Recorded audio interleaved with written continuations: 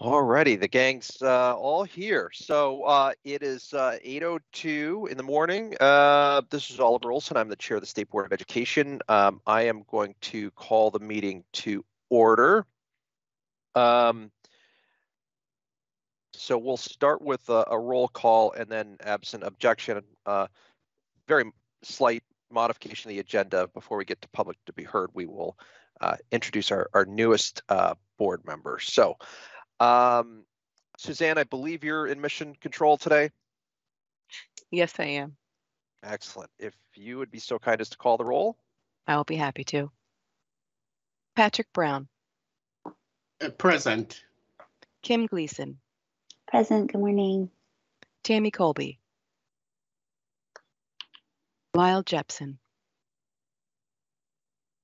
Tom Lovett. Present. Good morning. Gabrielle Lucci. Present. Jenna O'Farrell. Oliver Olson. Present. Jennifer Samuelson. Here. Good morning. Amara Severtson. Good morning. Present. Daniel French. Good morning. Here. Excellent. So are there any other amendments to the agenda? Okay, not hearing any, we will move on to our new addition, both literally and figuratively. So Amara Stevenson, welcome. For those of us tuning in, Amara was recently appointed by Governor Scott to the State Board of Education. So we want to welcome you to the board. I'm very excited to have you. Amara, I don't mean to put you on the spot. Do you want to just say a little bit about yourself? Sure. Hi, I'm Amara Severtson. I live in Barrie. I'm a Barrie girl. I moved to Vermont about 3 years ago from Wisconsin. I go to Spalding and I'm in the Central Vermont Career Center studying cosmetology. I've competed in cosmetology and I have received many awards from being in cosmetology along with on my way to scholarships. So I'm very committed to wanting to do cosmetology. That's always been my dream. And I just love being outdoors and I love going on walks. That's pretty much all I have to say about myself. Excellent. Well, thank you. Welcome. With that, our next agenda item is our first opportunity for public to be heard. So we have made it a practice to hear from the public at the beginning of the meeting, and also there'll be another opportunity at the end of the meeting. So are there any members of the public with us today who wish to address the board? If so, if you're in Teams, you can raise your hand using the raise hand feature. If you're dialed in on the phone, I believe you press *5. And I see Kate LaRose, so stand by. Let me see if anyone else wishes to address the board.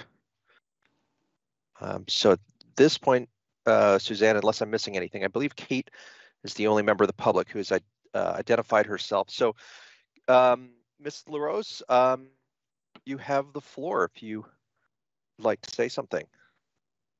Yes, hi, good morning. My name is Kate LaRose. I am a former AOE employee and have a child who is high risk for COVID complications. And recently we had to move from Canaan, Vermont to a new school district in order to ensure access to learning for my child. In offering public comment today, I bring with me an understanding of what my child needs, what the law requires, and what the obligation of the AOE ought to be. Yesterday, the CDC revised their COVID-19 guidelines. Part of the rationale cited in doing so is that 95% of Americans have acquired some form of immunity. Yet even within their revisions, they underscored the need for schools to protect in-person instruction for high-risk students, citing the federal requirements for schools to abide by civil rights law. I am here today to implore that the State Board of Education not neglect its duty to the other 5%, students who are immune compromised and desperately need access to safe in-person instruction. Listed among the State Board of Education's responsibilities in Title 16, Chapter 3 of the Vermont statutes is the duty to ensure equal access for all Vermont students to a quality education. In the world of special education and civil rights law, which is education law, all means all.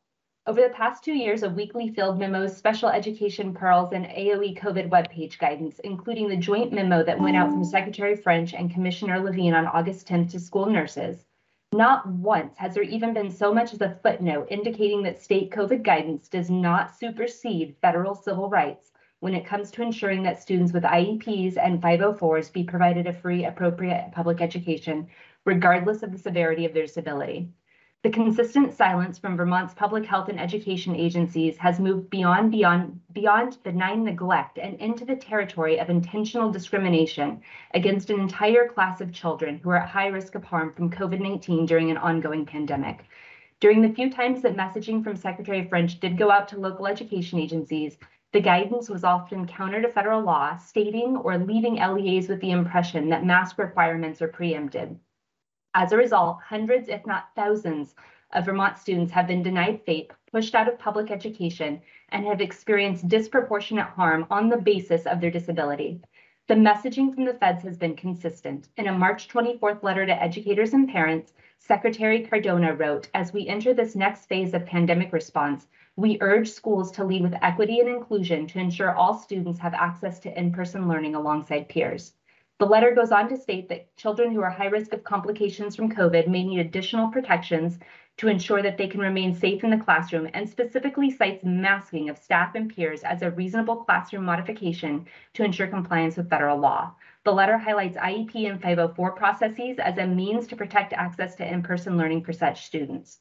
Emails to Secretary French and Commissioner Levine begging that this message be amplified to nurses, educators, and families in Vermont went unanswered. Messaging from DOE, OCR, and CDC about protecting the right to safe in-person instruction for high-risk students was never shared, nor were the processes families have available as recourse. I request that the State Board of Education direct the AOE to take the following corrective actions before the start of the school year. 1, provide the board with a briefing on the implications of not meeting FAPE for immune-compromised and high-risk students from Special Education Director Dr. Keller.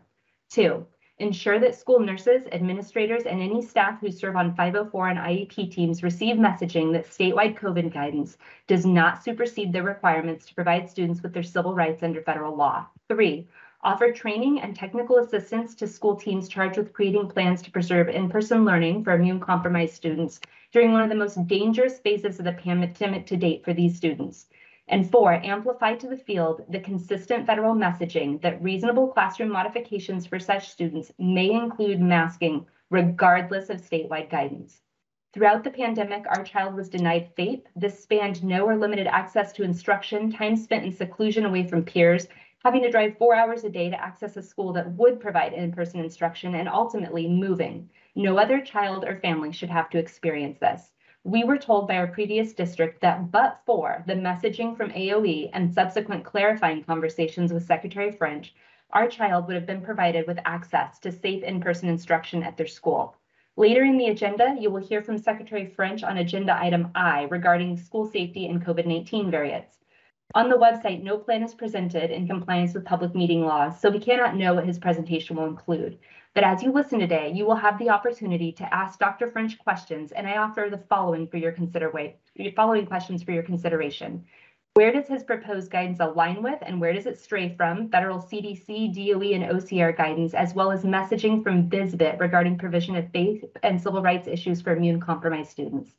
How does this plan accomplish the rules you just passed for special education pertaining to program options and special education services? Ask Dr. French to share with you the reasons why the US DOE determined in June 2021 that Vermont AOE needs intervention in meeting the needs of students with disabilities under Section 616 of IDEA, and also ask why the required postings for the Federal Review of Special Education have still not been posted to the website for the public, which should have happened within 120 days. By taking these steps and asking these questions, you can help ensure that disproportionate harm to students with disabilities does not continue, and that school teams will have the support they need to provide FAPE to medically vulnerable students. Please don't shirk your responsibility in ensuring that all Vermont students have equal access to a quality education, because all means all. Thank you. Great. Thank you for your comments. Would you happen to have those in writing? It looks like you were reading from something. Yes. If you, if you wouldn't mind sharing that with the board, that would be helpful. There's a lot of information there, and it would be great to have that in writing. Yes, I will do so. Wonderful, I appreciate it. And as you noted, we do have this as an agenda item. We'll hear from Secretary French later on. So any other comments, members of the public who wish to address the board? Okay, I'm not hearing or seeing anyone wishing to be recognized. So we will now transition on to our next item of business, and we'll circle back in case any other members of the board or any other members of the public join us before 8:20. But item C is to review and approve the minutes of our July 20th meeting. So at this time, I would entertain a motion. I will move that we approve the minutes from our July 20th, 2022 meeting. I second this, Patrick. Okay, it's been moved and by Jennifer Samuelson and seconded by Patrick Brown to adopt the minutes of July 20th, 2022. Is there any discussion? Okay, not seeing any. All those in favor of adopting the motion to approve the minutes of July 20th, 2022, please signify by saying yes and raising your hand. And Amara, just this will be new to you, but you're as a non-voting member. You participate in all this, all of the discussion, but you don't actually vote. So just in case you were wondering. So all those in favor of adopting the motion, please signify by saying yes and raising your hand. Yes. Yes. And those opposed, please raise your hand and signify by saying no. Are there any abstentions? It appears that the motion has carried unanimously, and the motion has carried unanimously, and you've approved the minutes of July 20th. And Amara, you're in good company, by the way, because the secretary also does not have a vote. So with that, another call for public comment. If there are any members of the public who wish to address the board, you can raise your hand or press *5 if you're dialed in. So not seeing any, we'll move on to board announcements. Are there any members of the board who have any comments or updates not on the otherwise on the agenda? Okay. We can then turn to our student report. So Gabrielle.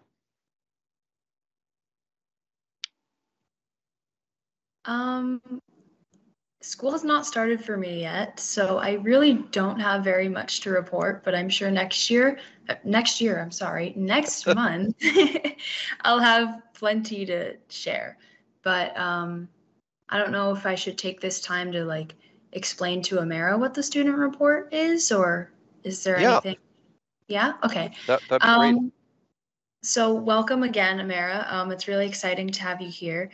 The student report is essentially where we as student board members just give brief reports of what is happening in our school community, and it helps out the board to understand what's going on from a student perspective. Did I essentially cover that? You covered it.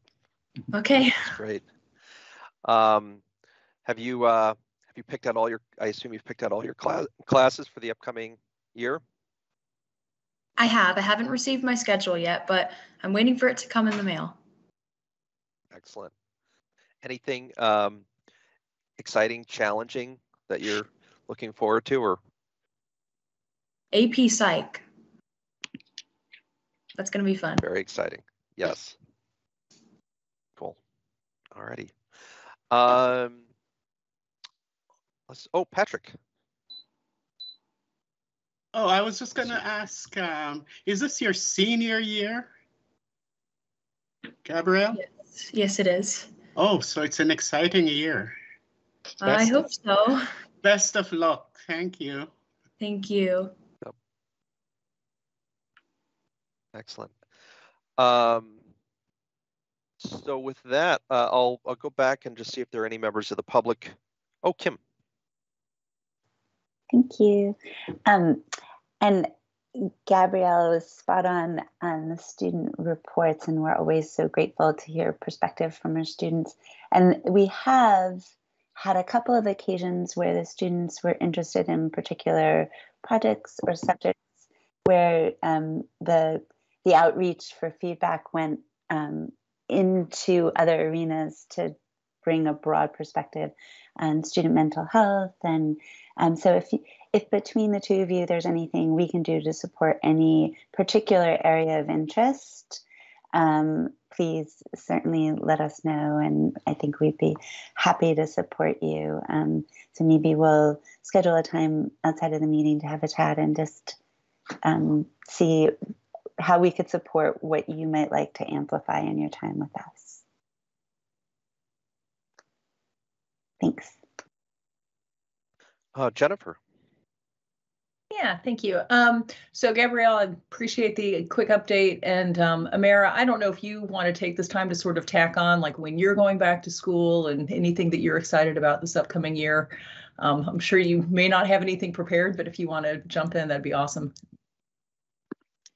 Well, I'm going into my second year of cosmetology this year. I'm pretty excited about it because this year we get to run our full salon, get the full experience of, you know, what it's like to work in a salon, which is pretty exciting. I don't take any other classes besides cosmetology, which is going to be really great because last year I took other classes and then cosmetology. So it's going to be a lot easier to manage my time. And I go back August 30th. So I'm pretty excited for this year. Hopefully it's going to be a great year.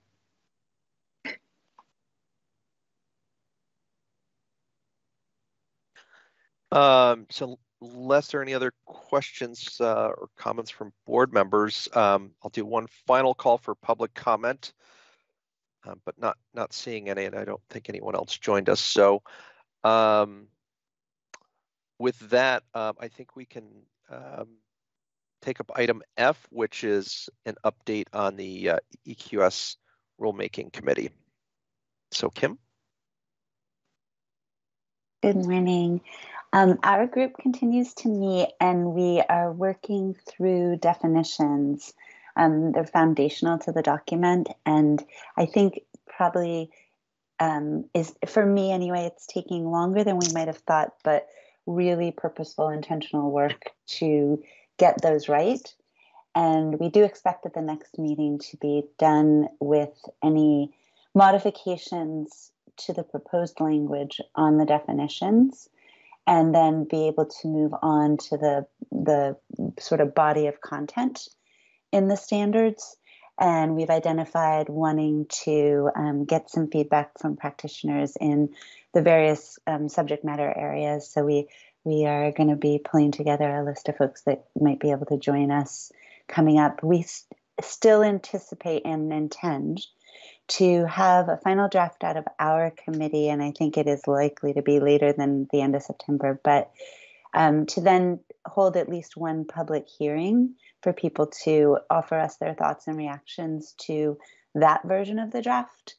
And then we can take that in and make any additional modifications before the full board will be, asked to consider it, and then it will move through the formal process. So we're doing what we can to take in as much feedback and ensure clarity in the language to have it be able to be operationalized. So Tom, anything else, or Gabrielle? No, you covered it well, Kim. Thank you. Yeah, thank you. It's a really interesting, challenging body of work, and I think exciting to see a lens that can support all students, perhaps a little differently than the old EQS did. So I think Great. We're enjoying the work. Thank you. And Amara, for your benefit, our board has so much work on our plate and a great deal of responsibilities. What we tend to do is we establish committees of the board, so smaller groups of members of the board who are tasked with some of these bigger projects that require more effort and more focus on that particular area. So we at any one time we have between 2 and 3, sometimes 4 different committees. I'm losing track of them now. And some are standing committees. So Tom Lovett is chairing one committee. As an example, it's a standing committee that is evaluating independent school approvals. Kim and Tammy are co-chairing this EQS committee that Kim just provided an update on. I was chairing a committee that is going to be reporting out in a little bit. It was a very short time frame for this committee, so it actually its work is going to be complete as of today, and I think there might be a few other committees, but anyway, that's essentially how we organize our work. So for those things that require more time than we can dedicate in a meeting, we delegate that work out to different committees. So I'm realizing, Oliver, I guess it says it in the agenda, but yep. EQS is Ed Quality Standards. So they are sort of a foundational document to guide the work that happens in schools and in education systems for students. So. Yep. Okay. Any questions or comments for Kim? Okay. So I think with that, we can move on to item G. We're a little ahead of schedule. So Tom, I'll turn it over to you. Great. Thank you. So our committee met this week. We received updates about Brightality, which is, you remember, they needed to bring their facilities up to code before the opening of school, and they are communicating with the AOE about that. We also received a list of independent school programs in different areas so that we knew where the capacity was in different parts of the state. We heard from 3 schools. One school we have deferred action on until October so that the AOE in that school can resolve some disagreements about communications that have happened over the past few months. But we do have 2 schools that we are bringing before the full board. And the first one is fairly easy. You have the green sheet for Maple Hill. Maple Hill is recommended for renewal of 5 years and a supplementary addition to their application of adding grades 4 through 6. The report from the AOE talked about exceptional compliance in several areas. They are still working with the AOE on some areas of IEP implementation and service logs and consultation of special educators with general education teachers. But overall, the report on Maple Hill was very good. And so the first thing I'd like to bring before the board is that the board adopt the Secretary's recommended action. And that is that the State Board of Education grant renewal of general and special education, independent school approval, and disability categories of intellectual disability, autism spectrum disorder, developmental delay, traumatic brain injury, multiple disabilities, emotional disturbance, specific learning disabilities, and other health impairment, in addition to approve the addition of an upper elementary program for grades 4 through 6 to Maple Hill School in Plainfield, Vermont, to serve grades 4 through 12. This approval is conditional on the requirement that the school reports to the Agency of Education within 5 business days whenever any changes occur in enrollment, programs, policies, facilities, financial capacity, staffing, or administration during the approval period. So I would like to make that motion to the full board. Okay. So you've heard the motion. Is there a second? Kim? Is there, so the motion's been made and seconded. Is there any discussion? Okay, not hearing any. All those in favor of adopting the motion as stated, please signify by saying yes and raising your hand. Yes. Yes. And those opposed, please signify by saying no and raising your hand. Are there any abstentions? It appears that the motion has carried unanimously, and the motion, in fact, has carried unanimously.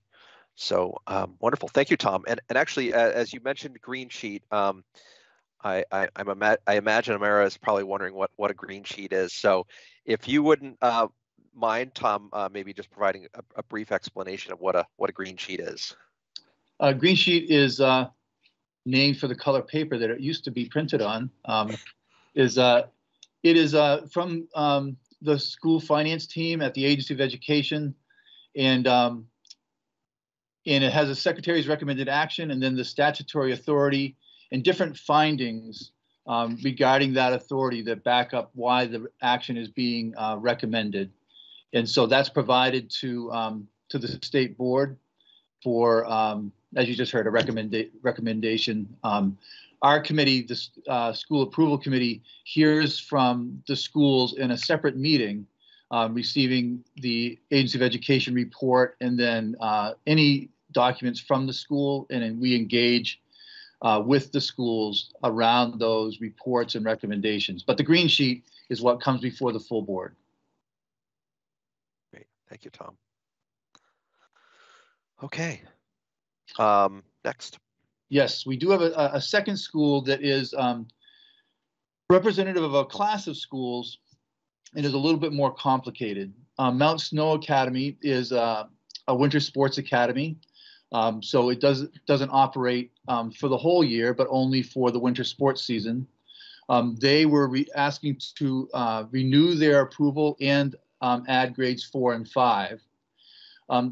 The report from the agency staff stated that it was in compliance with all rules except for the new rule 2227, which requires those schools operating a boarding program to be accredited or licensed by DCF.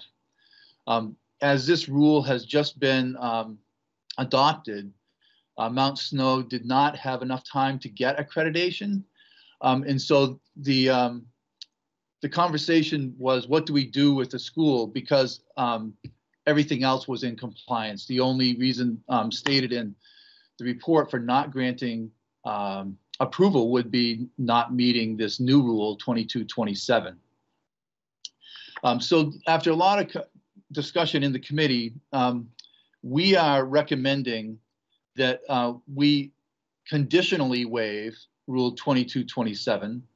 The conditions being that we receive written statements from an accrediting agency, and Mount Snow is using ASNE, the Association of Independent Schools in New England, that they're actively engaged in the process, that they're making good progress in the process, and that there is a definite timeline for them to complete the process towards accreditation. Also, in addition, that in the meantime, we receive evidence of compliance with the intent of Rule 2227, which was for student health and safety and the quality of the residential program. So the recommendation I'm going to make is that the state board grant approval to Mount Snow Academy and the addition of grades 4 and 5 based on the evidence that they comply with everything I'm going to want to get this right. That they comply with all appropriate rules except for Rule 2227.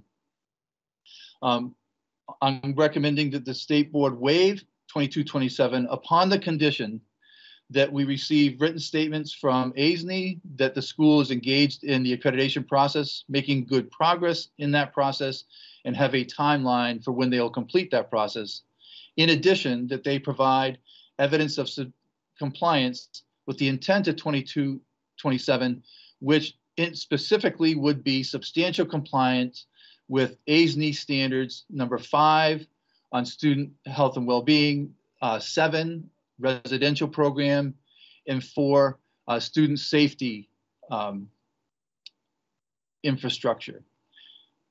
So if I would also say that this approval is conditional on the requirement that the school reports to the Agency of Education within 5 business days whenever any changes occur in enrollment programs, policies, facilities, financial capacity, staffing, or administration during the approval period. So you've heard the motion. Is there a second to the motion? And I see your hand is up, Jennifer. I don't know if that's a second or if you have a question. So maybe we should do both. I can second it, and then I have some questions. Okay, so I'll take that as a second, so we can get the motion on the table for discussion. And so the motion's been made and seconded. Discussion, Jennifer. Thanks. So Tom, I appreciate the work that your committee is doing on this, and I realize that certainly the changes that we made to the 2200 series, with some of them going into effect immediately, I realize like the accreditation process takes some time. So I am sensitive to that, but I'm wondering, just looking at the timeline, it's a little bit hard to tell, but like, did they literally just start the process with ASNE? I mean, it doesn't seem like they're very far down the road at all in terms of, seeking accreditation. So I don't know that specifically. I know that ASNE will have received enough information from the school in order to take them up as a candidate for accreditation at the September 20th meeting. So there must have been some kind of communication with ASNE to allow them to get on that agenda. And then they'll be accepted as a candidate for accreditation. And then there's the whole process that ASNE laid out in that letter that would grant them accreditation in the spring of 2024. So substantively, it doesn't sound like there's a whole lot. Like, has the subcommittee heard from ASNE? Yeah, we received an email saying that they are actively engaged in the process, and that they provided a timeline. At September 20th, 2022, they will grant candidate status. They will go through a year-long self-study year, 23 to 24 school year. In the winter of 24, there will be an on-site accreditation visit by ASNE. And then in the spring of 24, when ASNE's board meets, they will grant accreditation at that time. Okay. So I guess, what I'm hearing is sort of the procedure that is being proposed, but it doesn't really get to the substance of the accreditation itself. And I guess, considering the changes that I would feel more comfortable with this if there were more substance to back up the accreditation by ASNE. And I feel like, with our 2200 subcommittee, although ASNE was only officially acknowledged and written into the rules effective this spring, in the subcommittee beginning, really February of 2021, I feel like we did sort of telegraph pretty clearly that was our intent, that ASNE was going to be included, so that schools could start, working with ASNE if they were so inclined, certainly before the rules went into effect. I guess I'm a little bit troubled by the fact that we are looking to approve a school that is at the very beginning of this procedural accreditation process without having a better understanding of whether substantively they would be accredited. Right. So my that's where the second second condition of my motion came in. So I would like to ask the school to give us evidence that they substantially comply with Standard 5, which is student well-being, and I'll just give you this, I won't give you the indicators, I'll just read what the standard says. The school fosters physical, emotional, and mental health, safety, and well-being through its programs and services. That they also substantially comply with Standard 7, which is residential homestay and exchange programs. The school's residential homestay and/or exchange program provide a caring, thoughtfully planned, and mission-consistent experience for students. And then Standard 14, which is safety and risk management. The school implements policies and procedures that promote a safe and healthy school environment consistent with its mission and has a comprehensive approach to risk management. There are several indicators under each one of those that the school could use to identify the evidence they would provide. But I think if they do show evidence of substantial compliance with those standards, which they'll have to in order to get accredited by ASNE eventually, this would show that they comply with the intent of 2227 without having to close down or not receive students based on a rule that just went into effect this July. But they haven't submitted that information yet, correct? They didn't know they had to. They didn't know they had to. I mean, so, that's the recommendation. I mean, I'm almost wondering if it would make sense to table this and give them some time to be able to come back with that. Just so substantively, we have more to go on. I'm really uncomfortable approving something. Like I would just want more information before making that decision. And that was a conversation that we had because by tabling it, their current approval remains in effect. And so our question was, would it be better to get that evidence? And we could table it until we have the evidence, but in that case, their current approval remains in effect. And I am sensitive to the tabling it does implicate their ability to roll in 4th and 5th. But I mean, as I sit here today, I just don't feel like I have enough information to be able to, vote in favor of approving. And they were approved before this new rule went into effect. The only thing they don't have is accreditation. But how many, do we have a sense for how many boarding, how large is their boarding program on one? Because so I think where I'm going in my mind is based on that letter, it sounds like they're very early in the accreditation process, and it's going to take a few years. So in my mind, I'm going back and forth between, should they be a recognized school while they go through this accreditation process, if the boarding program is really key to what they do, or perhaps if the boarding program is not a significant part of what they do, maybe they hold off on operating a boarding program until they have that accreditation. I don't know. I'm sort of going back and forth on this one a little bit. I have a I'll just say it. I have a problem with denying a school approval having just implemented a rule in July that they had no chance, even if they had started in January, they would not have been able to comply with this rule. They would not have their accreditation by this point. So I think that we will need to, there are going to be more schools in this category.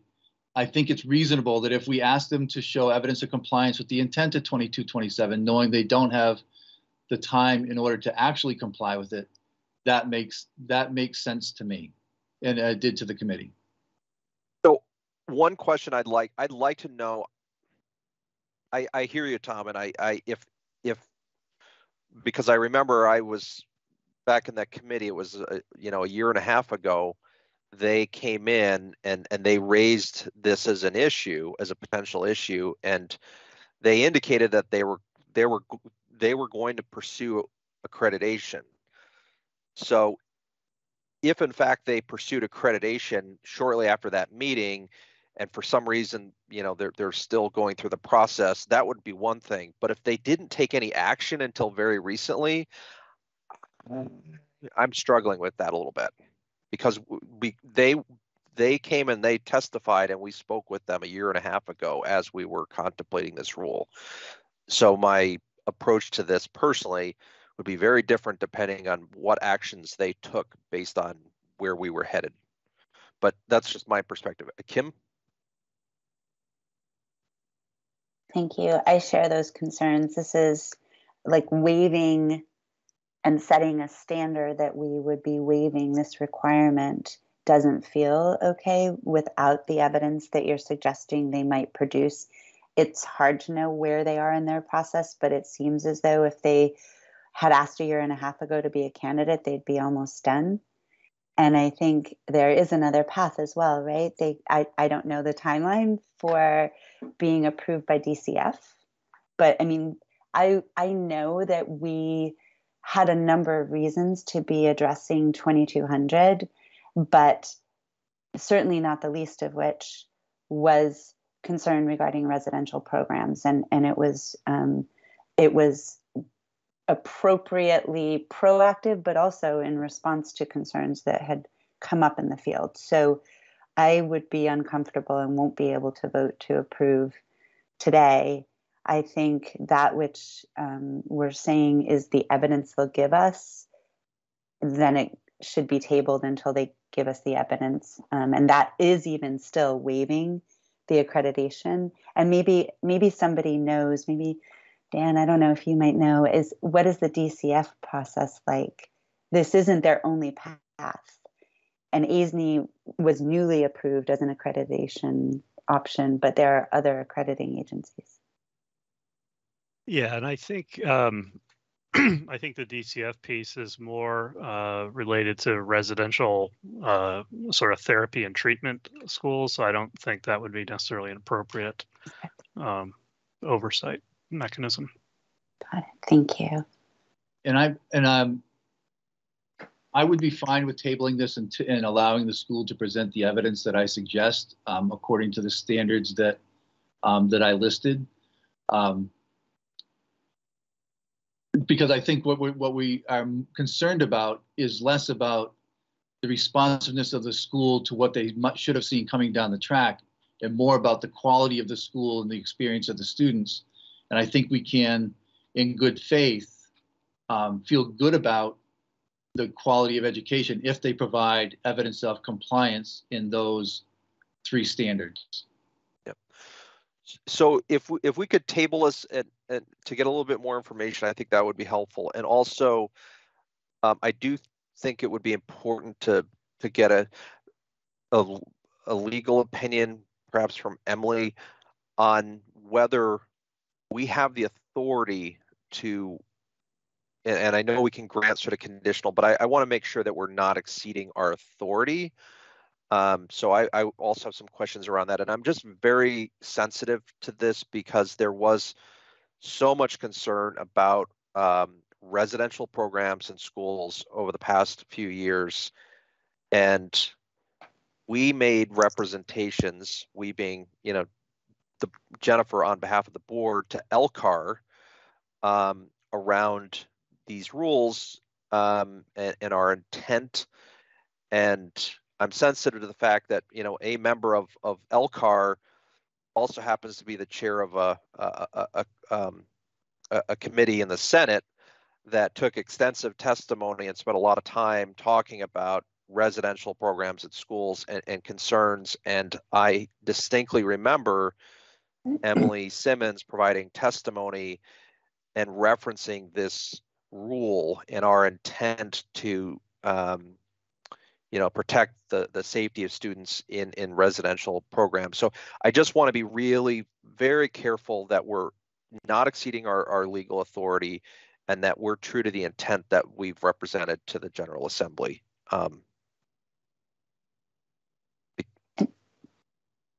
Sorry, Kim? Thanks, Oliver. I appreciate that would be helpful in considering even a conditional approval at another date. And I think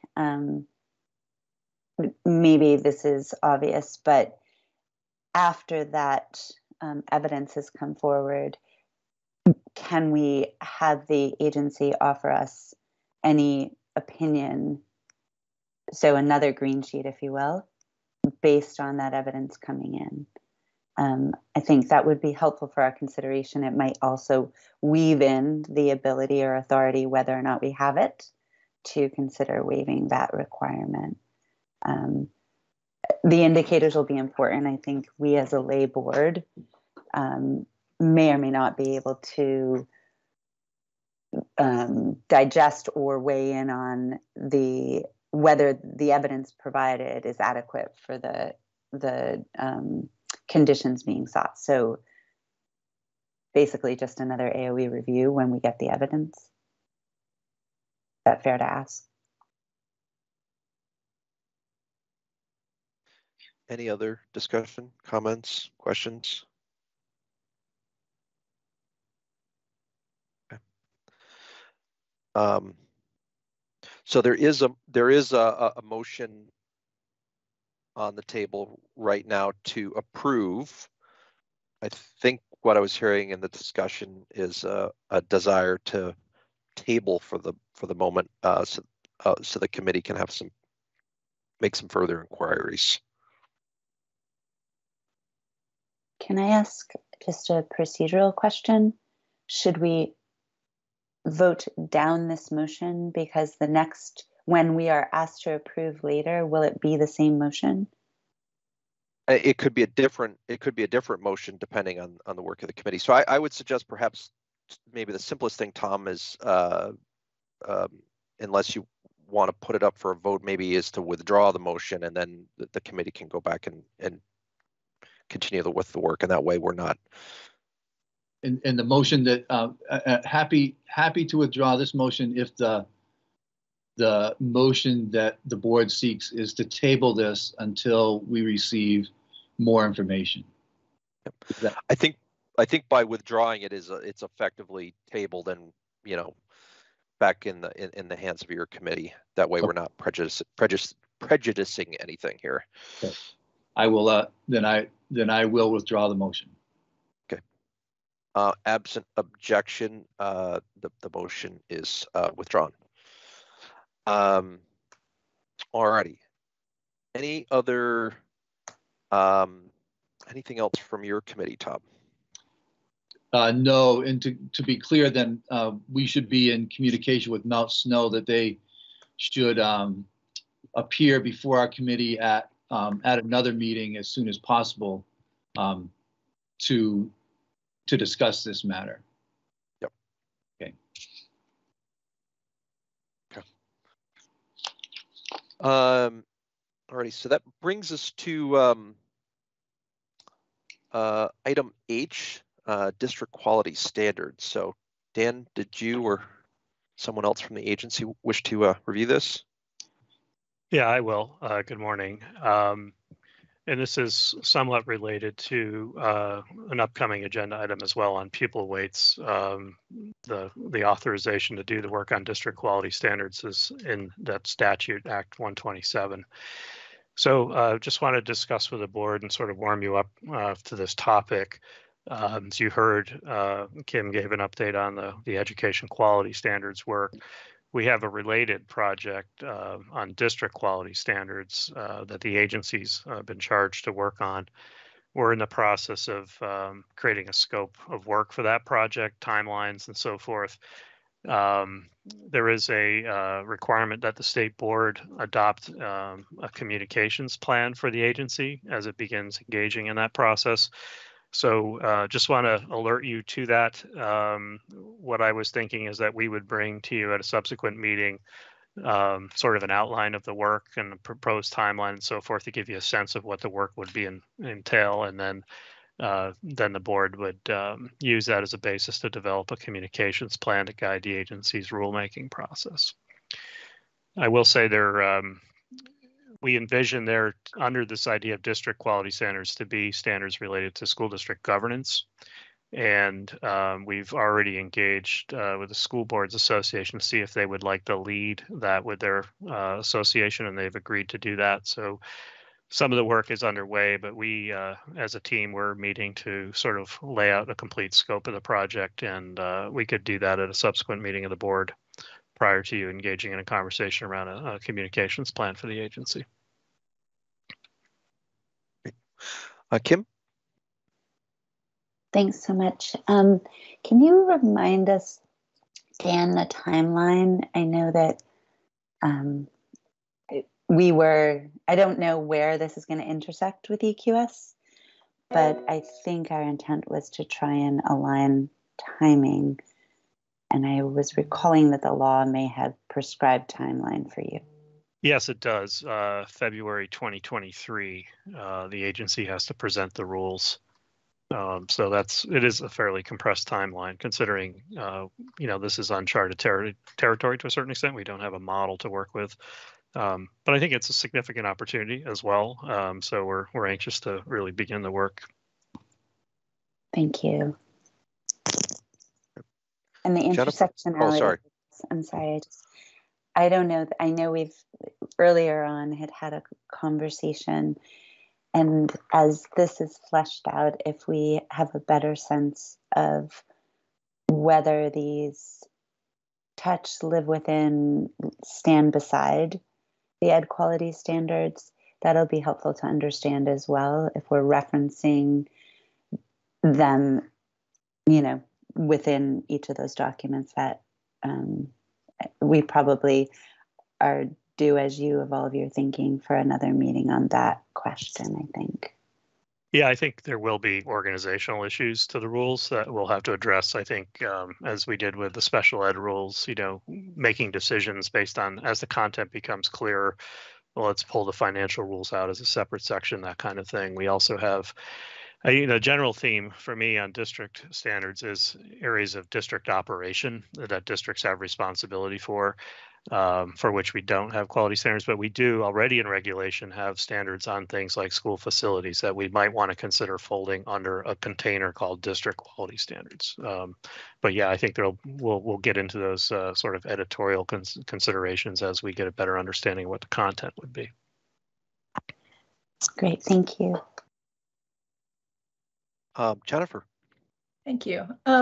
So Dan, I'm just wondering if you can briefly, you sort of touched on it a little bit, but can you just explain what the district quality standards are and how they differ from, other standards that are currently in place? Like what is this seeking to address? Yeah, it's a great question. I think, conceptually, I'll, at a very high level say, we've been through No Child Left Behind Act, and the idea of state level accountability systems, I think everyone understands to a certain extent.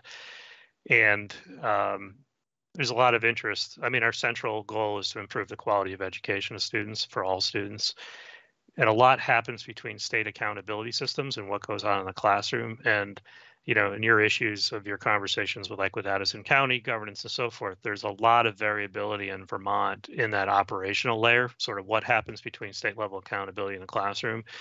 So what we've noticed by looking at other states is they generally have quality standards in the space of district operations. And I should say that when I talk about Act 27, there's a related piece here around quality assurance regulations as well. So how do we ensure that more often than not that districts have high quality processes in place? So areas of operation like financial management districts, and think of some of the topics we've engaged in with the independent school regulation. What are the standards for financial operation, HR operation? We have some instructional systems that have been delegated to school districts, such as coordination of curriculum, local assessment plans, needs-based professional development, and multi-tiered systems of support. So thinking about what those responsibilities are at the district level, what are the standards for operation, and then how would we provide a quality assurance process for the agency, but describing that all in regulation is essentially the work, I think. So is this kind of more looking at like the structure of the educational, framework within the district and not necessarily like the content of the education, or does that play into it as well? Yeah, I think that's, to Kim's point, there is an interrelationship between the content piece, which is really, I think, the ed quality standards bucket, but how they achieve that quality, the processes involved, the sort of basic elements of quality operation of a school district, which have a significant impact on this district's reliability of achieving those educational outcomes. So that's kind of what we're heading into, is to understand that, describe that in a way that would assist school districts, not only from a quality assurance standpoint, but also from us guiding our support functions at the agency. But I think that's the piece where a lot of other states have regulatory constructs. We don't seem to have that, and I think it's overdue. I think, you know, it's part of my thinking as a result of Act 46 is this is an area where we should lean into a bit as a state. Thanks. And I will say, when I talk about 127, part of this conversation emerged from a conversation around the pupil weight revision. So a question that came up immediately in that conversation is if we make adjustments to how we allocate funding to school districts, what assurance will we have that that additional funding actually leads to improved outcomes? And that's where the conversation of, you know, needing to improve the regulatory construct around district quality came up, and that's why it's embedded in Act 127. Thanks. And I would point out some of this, the law around district quality standards came to be, it developed during the legislative session, but it didn't really all fully gel until sort of the waning hours. So there is, it's a little confusing reading the law, and we've had some discussion trying to resolve this. So it's the way it's written, it's less than perfect. And keep me honest here, Dan, because it's been a few months since we looked at this, but my recollection is that the legislature directed the AOE to take the lead on these district quality standards, but it's sort of part of, it's like a subchapter of the ed quality standards, which the board still has responsibility for. So part of what Kim was speaking about with the intersection between the two is you have a specific deadline, you as in the agency has a deadline to prepare these district quality standards, but the way the law is written, it's part of the ed quality standards, which we as a board still have responsibility for. So we have to work pretty closely to make all this happen. Yeah, we we had that conversation with Oliver and Kim. The law specifically references it doesn't mention district quality standards. It says education quality standards, but that was, sort of a last minute sort of typo, if you will. The intent was there all along. So we don't have any trouble, I think, sorting out that work. But again, the idea of district quality standards will be new regulatory information. So it's a little different process in that we're not revising stuff that's already on the books. We're actually creating a new body of rules. And again, figuring out how to do the quality assurance process and regulation, which doesn't exist either. So, Kim? I think it's our committee's commitment to align with your timing, Dan, as well, so that as we all know, if the rules are open, the rules are open. So if it should have intersection and reference within EQS, however it ends up, we want to be on the same timeline. So that is our target too. And I appreciated the parallel or the reference to the way the financial piece came out of 173 and became, I think, 1300, or it became a separate set of rules. So that's resonating for me, this notion that they could live beside one another and likely reference one another, but not necessarily have to be embedded within ed quality under that umbrella and might live separately. So thank you for that example, because that helps me conceptualize it in a way that we did. It happened in that way in another set. So thanks.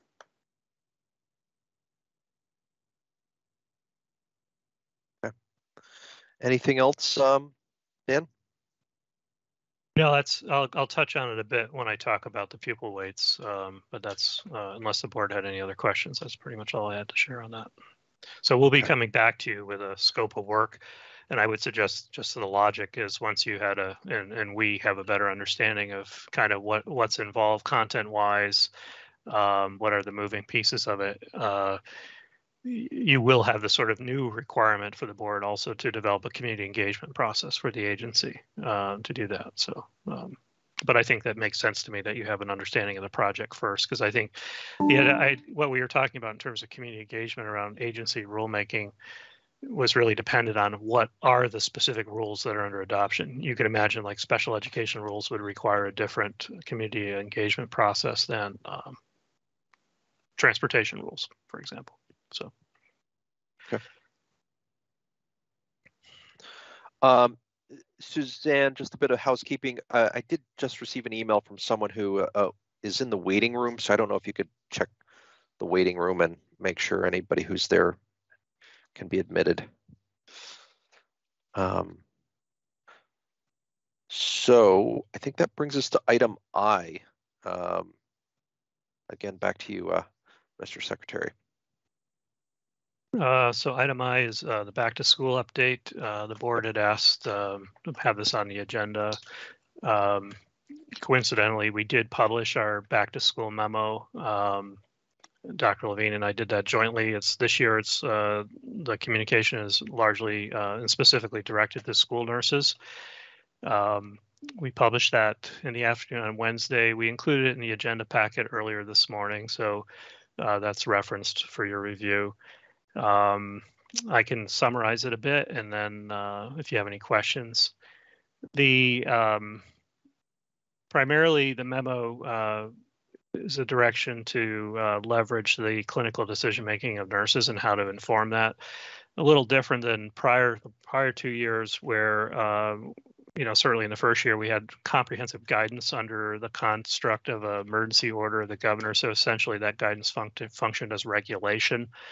And last year, the guidance certainly was far narrower, not under a state of emergency, and really leveraged the local authority of school boards to and the responsibility to keep their schools safe. This year, we started working with the school nurses. The health department did fairly early in the process. We wanted to deal essentially with this issue of symptomatic individuals in schools, and so much comes back to leveraging their clinical decision making relative to what extent symptoms are severe enough, if you will, that students should stay in school. Students have a head cold, for example. Many times back in the day when we didn't have good testing or vaccination wasn't more consistently employed, those students would immediately be sent home from school. So, moving down that path where we want to provide some direction on how nurses should be engaged in that decision making. But then we still also have, unlike some other, like the flu, we have specific testing technology still available. So the second part of the guidance is really directed to nurses on how to employ the testing. And, the theme that neither testing, masking, and so forth, there should be a focus on keeping kids at school. The testing shouldn't be used as a way to force kids to leave school or to as a requirement for them to re-enter school. Certainly when students are tested positive, they should follow the isolation guidance of the Department of Health. And, that's sort of another theme, is that these recommendations aren't necessarily school specific per se. They're specific in that they're intended to be operationalized by school nurses. But we no longer require specific mitigation requirements inside of schools separate from what we require in the general public.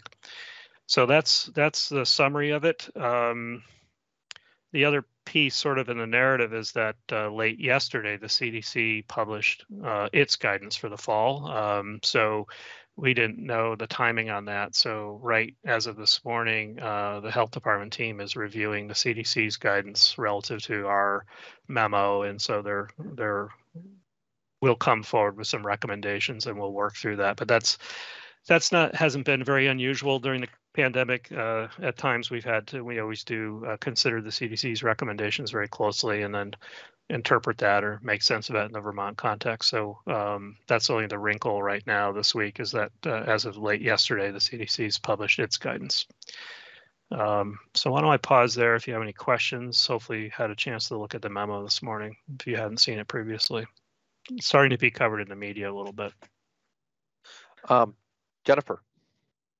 So this is really more just a comment, but and I think the whole masking issue has been politicized in a way that is tremendously unfortunate, I guess. And I'm aware of other cultures in the world where, it is just viewed as good hygiene and good practice and, respectful to your, peers, that if you're sick, regardless of the cause, if you've got a cough or a runny nose, that you just put a mask on. And I guess I wish, and I would encourage schools, throughout the state to just say, like, listen, if you've got a cough, you just need to wear a mask, and remove the stigma from doing that.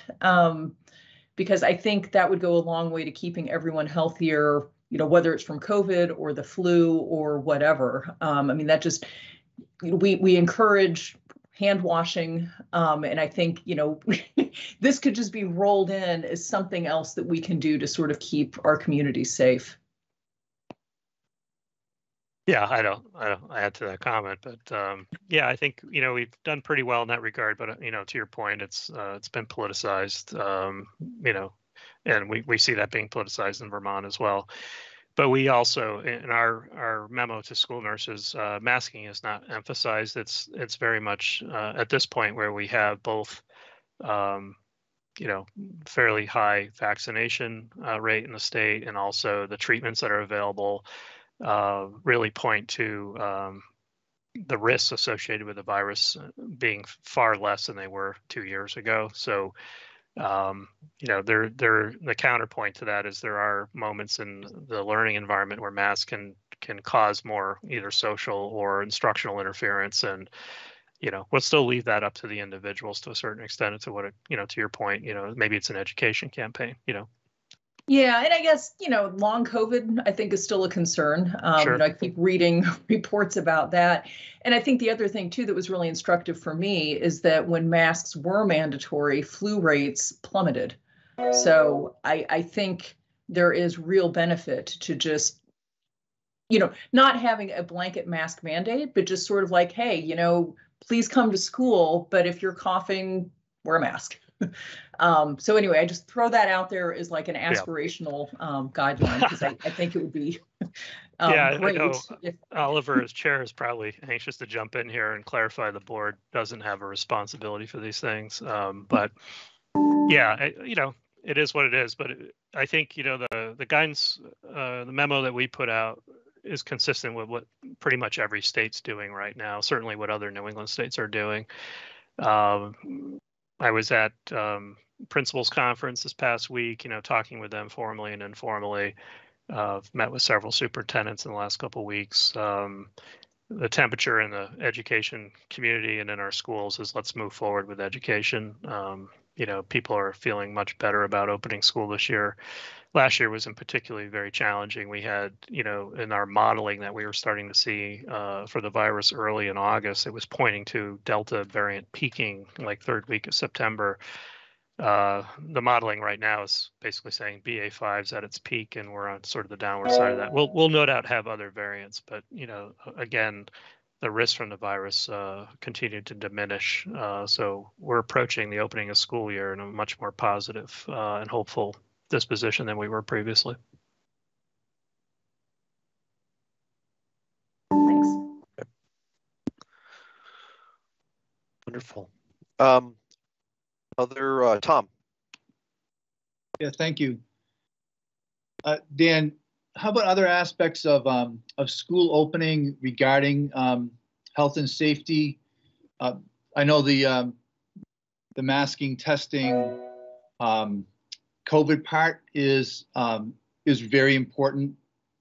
But how about because I just know around here we're opening school with a major community-wide discussion about mental health and anxiety. another community-wide discussion around active shooter training, and then there are other conversations around vaccination and things like that. Are you providing guidance to schools around any of those, or is there? I guess what are you seeing as schools start to open in those areas? Yeah, the mental health issues are a focus of our recovery efforts. So that's like a discrete planning track, and activity and resources are being allocated towards that. Certainly school safety has a separate planning approach. There will be a statewide school safety conference in November, but we're working directly with districts on their planning. Also doing another round of threat assessment, which is where we've been doing a lot of the training in the last year. This will be a topic for school district quality standards. Do we put greater emphasis on requiring, for example, threat assessment teams to be present in each district? We have a lot of participation in those activities when we offer them, but we have no requirement that they do that. We're also interested in unpacking the quality of the safety planning that's going on. We require that to a certain extent, but we haven't circled back around to sort of evaluate and help people improve those processes as they evolve, because those planning approaches are really dependent on the local resources that each school has in its ecosystem, and you can't really pick up a template from like Chittenden County and apply it in Orange County, that kind of thing. We have to sort of evaluate it on an ecosystem by ecosystem basis. So those things are very much a priority, and the planning's well underway in those areas. We will be, the workforce issues, particularly, they're also a discrete area of planning in our recovery. So at some point I could talk to the board a bit about our recovery efforts, which have a discrete set of activities and planning initiatives. Thank you.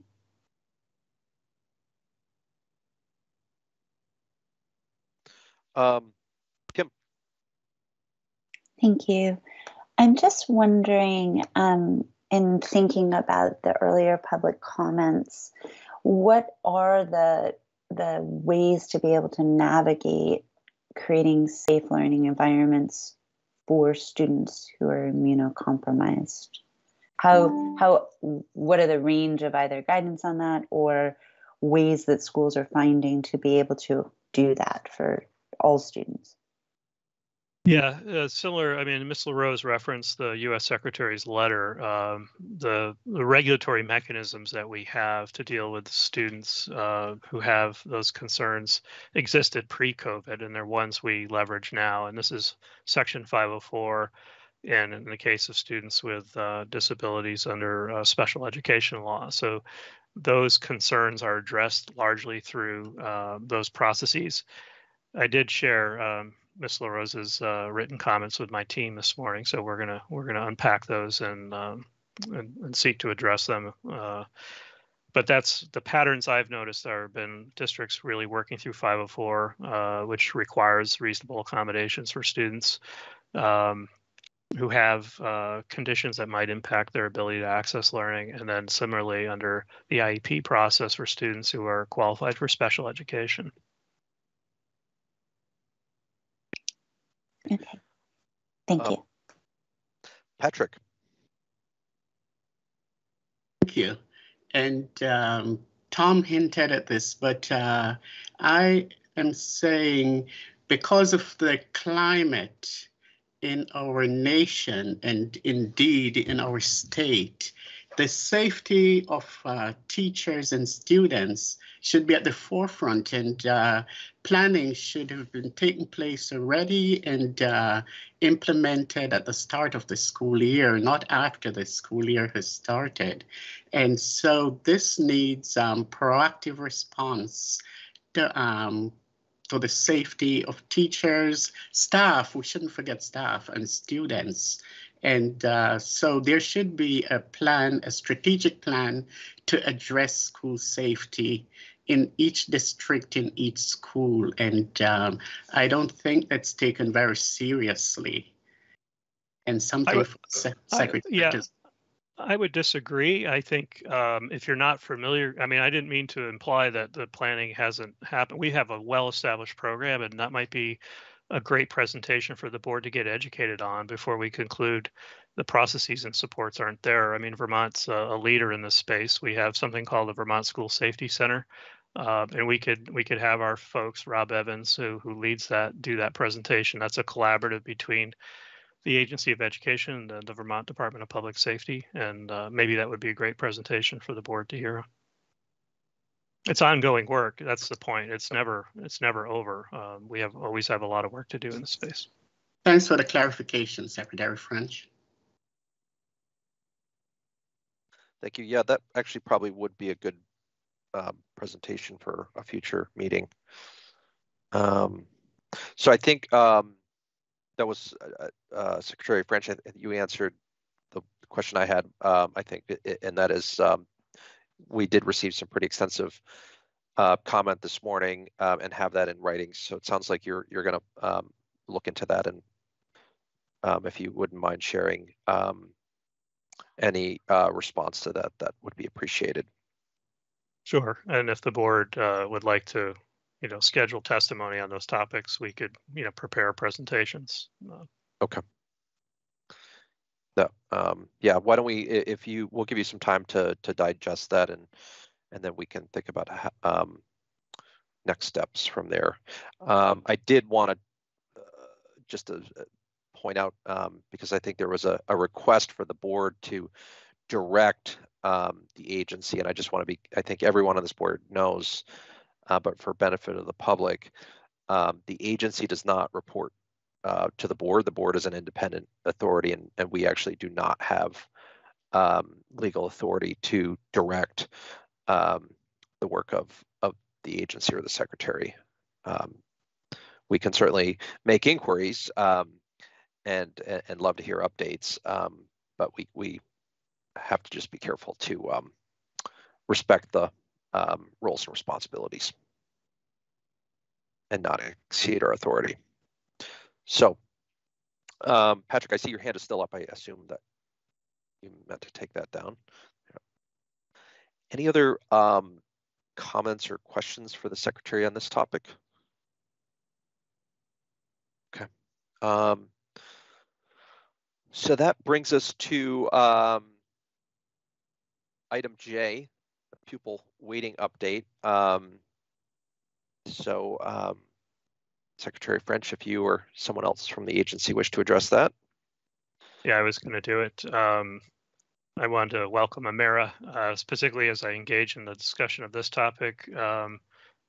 Amara, sometimes the issues we get into are complex. This one is probably the most complex one, so I apologize if this gets pretty complex pretty quickly.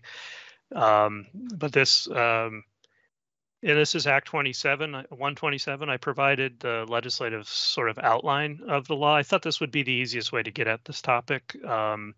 I know my impression as we discussed about putting this on the agenda was the board at one point in time, probably in May, was looking for more or less a legislative update as how this was playing out. Of course, this was ultimately signed into law, so I thought it would be useful to look at the law itself as a way to get into the conversation. There's some items on this list that probably are of less interest than others, I'm suspecting, but again, like district quality standards emerges here, so you might want to ask some questions about that. And I certainly was hoping, again, sort of I'm directing my thinking around Amara's introduction to education finance in her first meeting. I was hoping that Dr. Colby would be with us today. Tammy was, as many of you know, the lead researcher on the pupil weighting report, and certainly has a fluency, technical fluency and competence on this that I don't have. But that being said, I'll plow into this. And I was thinking, if you saw the outline, the first part of this is really about the weights, which I think is probably, I'm guessing, your primary area of interest. So I'll go through those first and some of the related topics, and then I think I'll pause for conversation, and I can talk more about, and the section a lot talks about positions coming to the agency. A lot of that is directly related to the weights, but I don't know to what extent you're interested in that topic, and we touched on briefly already the idea of district quality standards. But I think you're all familiar, with this topic. This is actually a project and policy that was initiated as a result of 173 special ed reform. So, and Dr. Colby was involved in that as well. It was a researcher. UVM had a big role in the research behind Act 173, Act 173 special ed reform. A focus of that is finance, special ed finance, and the idea, should we move from what had been a reimbursement model in special education to a block grant? And the concern around doing that, or one of the concerns, was if we give districts, instead of just reimbursing districts at a certain percentage for their special ed costs, what are the implications if when we give them a fixed amount of dollars, what happens? And one of the concerns that was flagged in that was, well, maybe we should be looking at the pupil weights in the broader funding system, and to what extent those were functioning properly, in particular the relationship between special education numbers and poverty. So the hypothesis was put forward that if the poverty weight in particular was functioning well, then perhaps that would be sufficient in terms of allocating state resources, because we're talking about how to divide state resources up in an equitable way. Special ed funding, like the regular ed funding, comes out of the ed fund. It doesn't come from a separate checkbook, so to speak. So we're talking about state resources and how to make sure they're equitably employed. So through 173 was settled. That was the block grant. The board has a lot of fluency in that and the related regulations. And then the legislature commissioned this analysis of the pupil weights. And that report came back, I think, right when the pandemic started, or right before it really kicked in. So they weren't able to do much on this during the first part of the pandemic. But basically, the report, again, that Dr. Colby was the lead researcher on, along with some national experts in the space, basically concluded that the current pupil weighting system, firstly, there was no basis for its development that is based on any kind of empirical evaluation. So where did the numbers come from? No one could understand. There was no empirical analysis back in 1997 when Act 60 was created. The weights were basically invented. And so what they did in this analysis was to look at what are the cost factors, just set aside the idea of weights for a minute.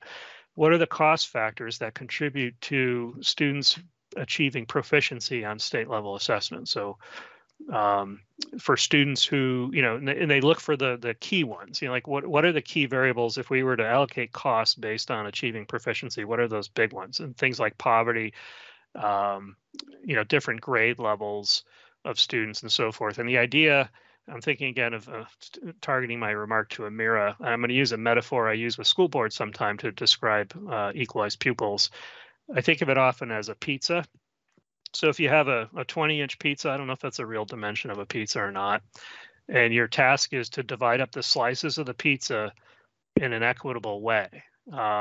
And you can't make the pizza any bigger. So if you think of the circumference of the pizza representing the number of students in the state, what we're trying to do is make sure the slices are proportional.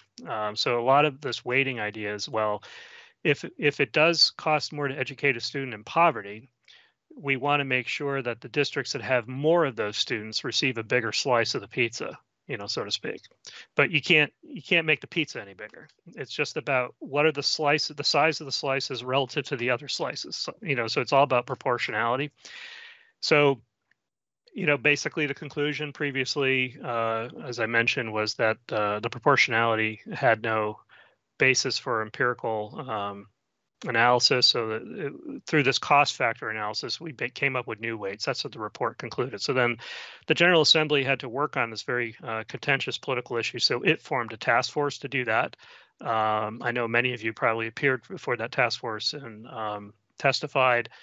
And ultimately that led to a legislative proposal that was, as I mentioned, enacted now in Act 127. So that's sort of long-winded introduction to get into the nitty-gritty of it. This begins to go into effect in fiscal year 25. So there are significant revisions to the weights being contemplated in the law, have been enacted into law. And there's basically a transition period between fiscal year 25 and fiscal year 29. So it's going to be phased in.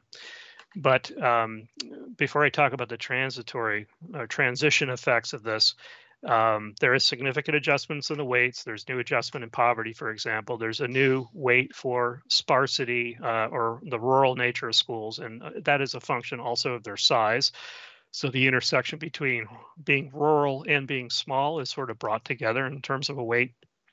So anyway, we have this new weighting system that has significant implications for tax rates, meaning there are going to be districts that are going to see significant increases in their taxes because of the weighting, and there's going to be districts that see a lowering of their tax rate. So then the question becomes how to transition to that over time, and the General Assembly entertained several different ways to do that.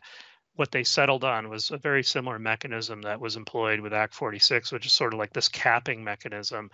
So during this transition period from fiscal year 25 to 29, a school district can't see its tax rate go up more than 5%, essentially. So, and that continues to work, assuming that the prior year the tax rate was capped as well.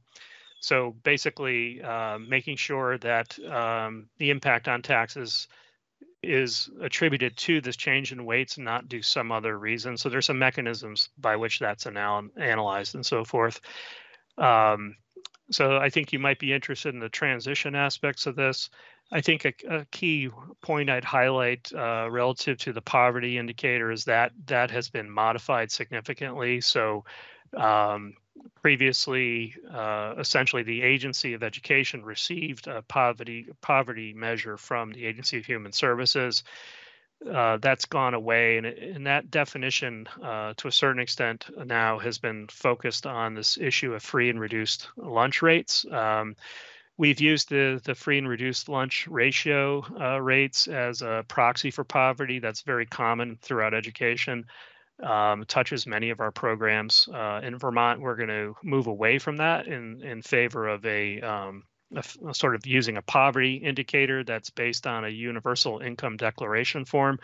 So we're creating a new process inside the Agency of Education to develop a universal income declaration form and process and a review process for that. And it's the data that comes from that income declaration that will be factored into the poverty level calculation. So instead of pulling poverty data from U.S. Census that was filtered through Agency of Human Services, now we're going to be asking parents to fill out a universal poverty or income declaration form, which will be used to directly indicate, be factored into indicating a poverty level, which will be used as a basis for developing a pupil weight for socioeconomic need. I think I could keep going on some of the detail here. Why don't I pause? I'm not sure what your questions might be in some of this. I apologize. I was tied up in other things and didn't have the opportunity to follow this one as closely as I would have liked to have. But you know, on one hand, I'm glad that we're moving away from free and reduced lunch as a measure, because I think it's just there. I've done some analysis, and there's a lot of inaccuracy in that data, and I don't think it's a fair reflection of what's happening on the ground. But I'm curious why we didn't look at using the census or IRS or tax department data, which is very, very accurate in terms of median income within a particular community. Why we weren't able to use that and moving towards this universal income declaration, which has a whole lot of other challenges associated with it. Yeah, and this is a national problem. I should say that other states are trying to work on, and there hasn't been easy solutions in any case. I think that, when you start saying using tax information, that raises a lot of flags in terms of privacy. So that's been a challenge, to work on sort of the legal sharing. No, not individually, but there's really good statistical data that goes down to the town level. It actually tells you like what the median, income is on a town by town basis. So that's and we get that. I mean, that kind of information is more represented in the census information, and there's community census information. You know, the larger body of the census statistics is like 10 years, you know, it's a 10-year period. So it's a little stale. The community information is fresher, but still a bit stale as well. And I don't think, and I'm just sort of paraphrasing, I think, with the committee's deliberations on this. I don't think they thought it to be precise enough or current enough to be used in this circumstance. The other challenge, I think, in terms of process, as I observed, there was I don't think we fully had we didn't have full confidence that we understood where those numbers were coming from and how they were brought over to impact weights. So I think there was a general inclination to make sure there was like a direct statistic being generated that was being fed directly into that calculation, as opposed to being interpreted and filtered through other federal data sources and so forth. Jennifer? Thanks. Also on the universal income declaration form, and I don't know if this is, you know, still very much a work in progress, but how is that going to be distributed? Is it going to all Vermont residents, or is it just going to parents of, you know, school-aged children? Is it a certification form, or is there like actual data that you will be requesting? You know, if you could speak to that. Yeah, it's a process that's in flight. So this is a piece of work that we're engaged in developing. We are required to, you know, build a stakeholder group around this. So we'll be reaching out to various stakeholder groups to help us both design the form and the process for doing this. But my understanding is this is a form that will be utilized in school. So it doesn't go to the broader population. We're really trying to ascertain what is the student poverty level. So it's really focused on the school population. But again, that process needs to be designed. So that's just sort of my initial impression of it. It could go elsewhere as we get into the design process. It doesn't kick in until next year. So we basically have this year to develop this process in the form. And is it a certification of, you know, my income is between this bracket and this bracket, or like, are you actually requesting certain information? Yeah, again, that's going to be determined as we get into the design of the form itself. I think it would be premature to say this is what it's going to be and what it won't be. I think the law, I mean, I could point you to the law. I don't think it provides that level of specificity yet. But, you know, again, there's basically the takeaway would be there's a year-long process for the agency to engage with stakeholders to develop both the form and a process related to implementing the form. Thanks. I would imagine this this form could be received in interesting ways, particularly in smaller communities. So I imagine it's going to be an interesting process to develop this and roll it out. Tom. Yes, thank you. Dan, I wonder if you could talk a little bit about the agency's role in the evaluation of the Act in achieving its goals and in reviewing CTE funding and governance structures. Yeah, well, there's a lot there, Tom. Yeah. So, you know, just to provide some context, as I mentioned with the district quality standards, there was an attention right up front to sort of like, well, how will we know this is working? You know, we're going to, as the General Assembly moved forward in its deliberations, I think this was always very much a concern.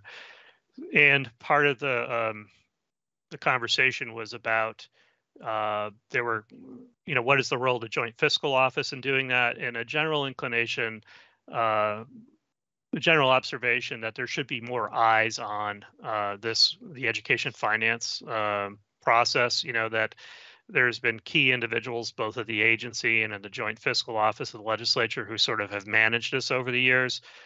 Some of those folks are retiring. And I think both the General Assembly and I agreed that we would all benefit by having better oversight of this.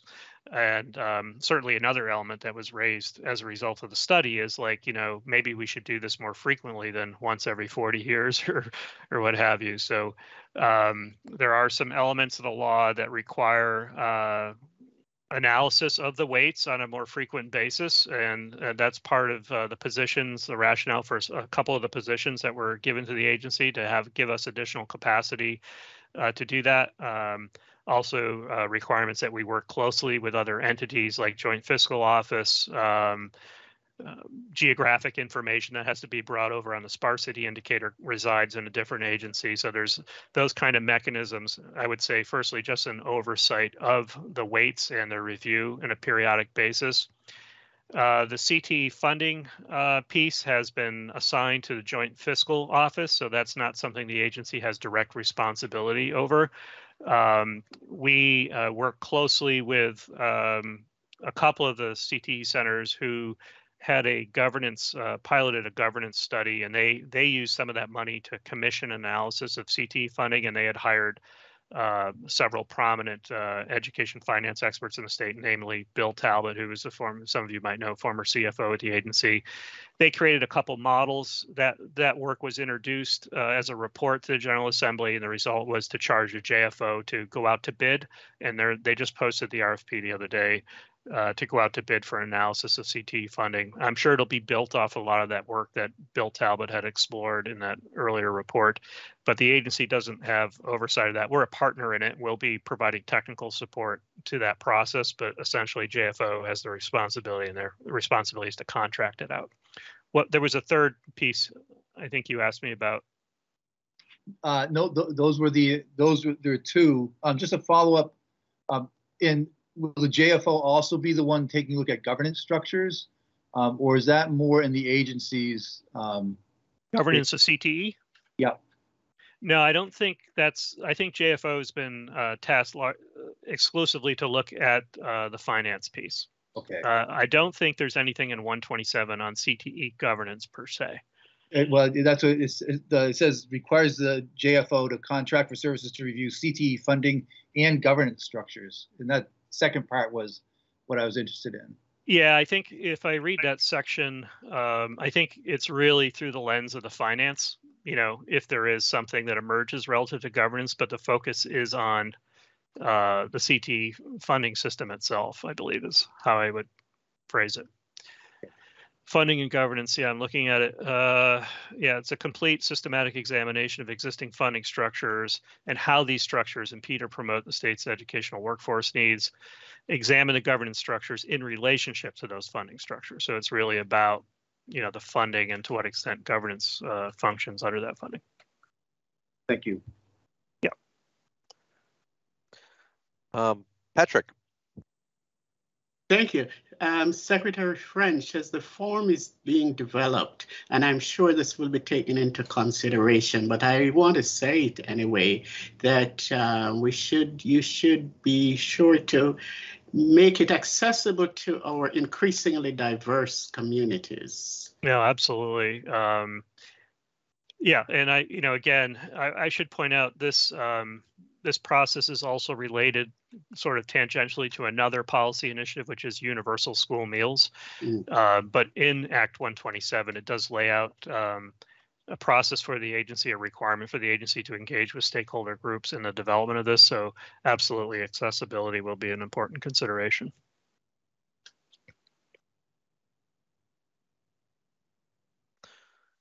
Other questions or comments? Board members? No? Wonderful. Well, thank you for that. Secretary French. Patrick, did you just put your hand back up or? Nope, okay, took it down.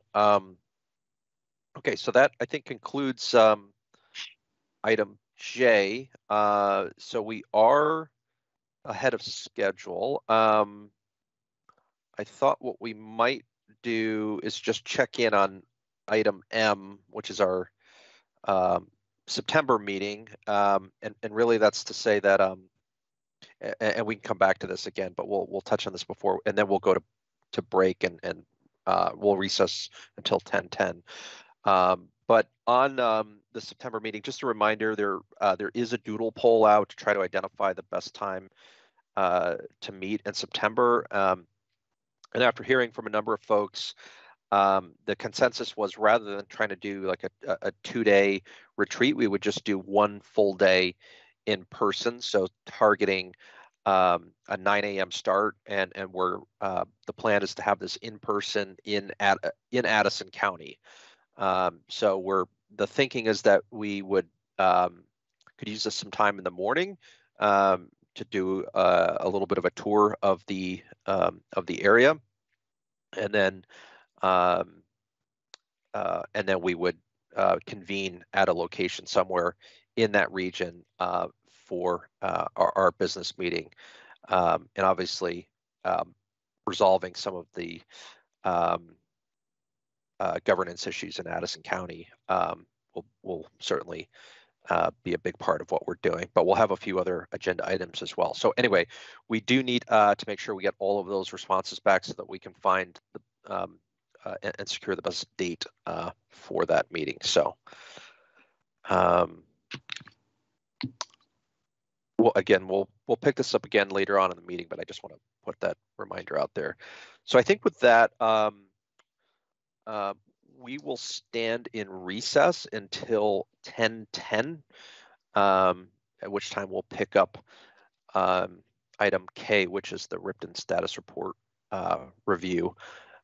So you will have a little bit more time for a break. Jennifer, sorry. Well, and I'm just wondering, oh no, never mind.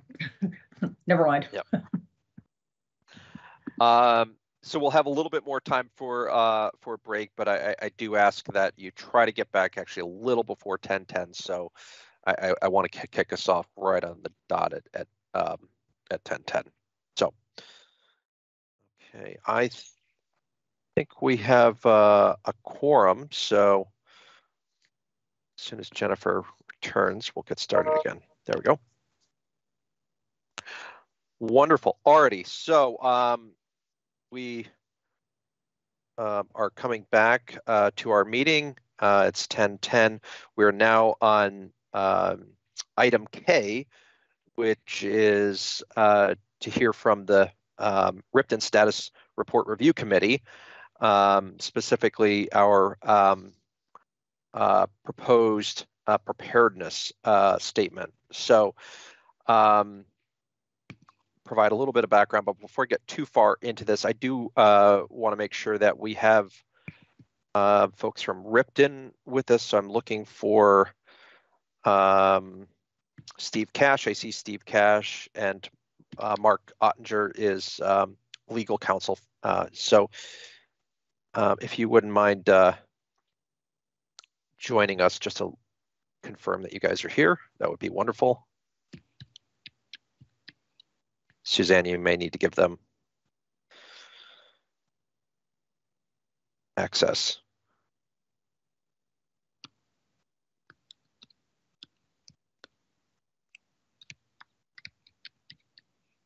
Steve, Mark, okay, there you go. Steve, I see you. And Mark Ottinger, are you with us? I am here, thank you. Oh, wonderful. Good morning. Good morning. We were hoping to see that view out your window. That's there you go. It's a beautiful day in Burlington. Wonderful, wonderful. So alrighty. So a little bit of background for those of us joining us. So the legislature, under the terms of Act 176, directed the Ripton School Board to prepare a status report. Well, two things. One is it directed the Ripton School Board to make a decision as to whether it wanted to go live with its operations on July 1st of 2023, or it provided them the opportunity to defer the start date until July 1st of 2024, and that law directed them to advise the state board of the date that they were planning to choose. And then the law went on to direct the Ripton School District to submit a status report by July in the year preceding the chosen operation date. So effectively, that meant that the Ripton School Board was obligated to submit a status report detailing the actions it had completed and planned to take to operationalize its school district prior to July 1st of 2023, which is the date that the Ripton School Board chose to go live. Ripton submitted that status report to the board on July 20th of this year. And the law also directed the state board to review the status report to provide an opportunity for the Ripton School Board to be heard, and at the board's discretion to take testimony from the Agency of Education, the ACSD, and others, and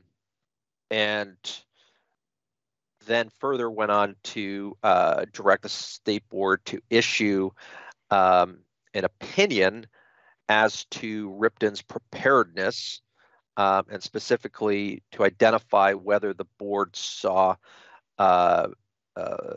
there was reasonable risk to Ripton's readiness by the targeted go live date. The board had to provide that report or statement, if you will, opinion, under the terms of the law by the end of August.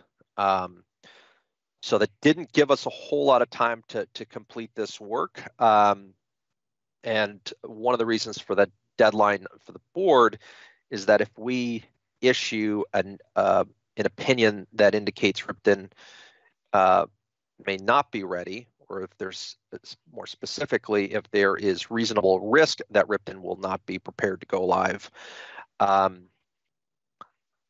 that opens up some unique opportunities for Ripton. Specifically, it gives Ripton, if on motion of the school board or by a petition of the 5% of the electorate in the town, the ability to hold a vote in the town asking if folks want to return back to ACSD. So that's and that vote needs to occur before September 30th of this year.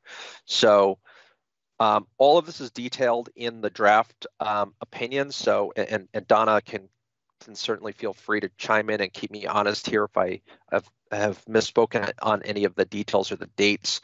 But suffice it to say, very compressed time frame. The board back in June established a committee to undertake this work. That committee included myself, Kim Gleason, Tammy Colby, Jenna O'Farrell, and Lyle Jepson. The committee met several times following the receipt of, well, we actually met initially for an organizational meeting prior to receiving the status report, and then we met several times after receiving and reviewing the status report. We heard from Ripton. We heard from a number of consultants who had been working with Ripton, and the state board heard from a number of educational experts in the field who had relevant expertise. And we, as a committee, spent a considerable amount of time reviewing the materials submitted, the testimony we heard, prepared our findings, and our opinion, put together the draft, and worked through that over the past week, and have voted unanimously to submit this as our recommended draft to the full board for its consideration. So that's what is before you today. I want to thank everybody who participated in this process. It was again a very compressed time frame. We received a lot of information, heard from a lot of people, and I want to acknowledge that this is certainly not the result that the Ripton School Board wanted to hear, but my hope is that this process has really helped everyone, including the state board and the Ripton School Board, understand just how complex our education system is and how complex our regulatory environment is. And it's, striking out and trying to form a school district from scratch is no small feat. And this report bears that out. So with that, I'm going to pause. And it's unfortunate, just circumstances, some illness and some other things. We don't have the other 3 members of the committee with us today. So Kim and I will be available to answer questions. But I do want to point out that the committee was chosen very much with a view towards bringing in a broad range of diverse experience into the mix. So we had, 2 former elementary school principals, namely Jenna O'Farrell and Lyle Jepson, both with considerable experience as school administrators in Vermont's public school system.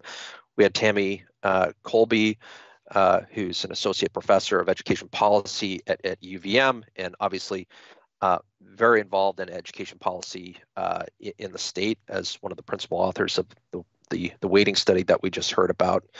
Kim Gleason as a longtime school board member and former school board chair.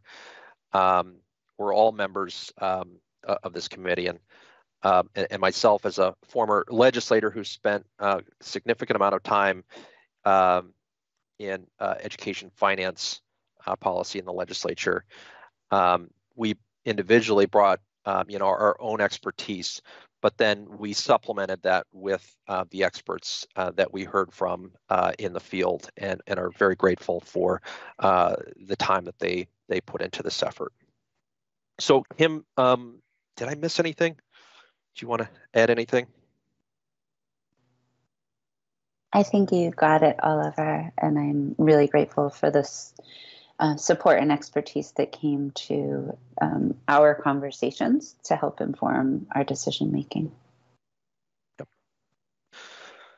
So I won't go through the report in detail. I think everybody's had the chance to review it, but in summary, after reviewing all of the information and hearing from everyone, the committee came to the conclusion that there is not merely a reasonable risk of unpreparedness for July to go live next year, but there is in fact a significant risk, and the committee is very concerned about the impact that this would have on students if this were to move forward.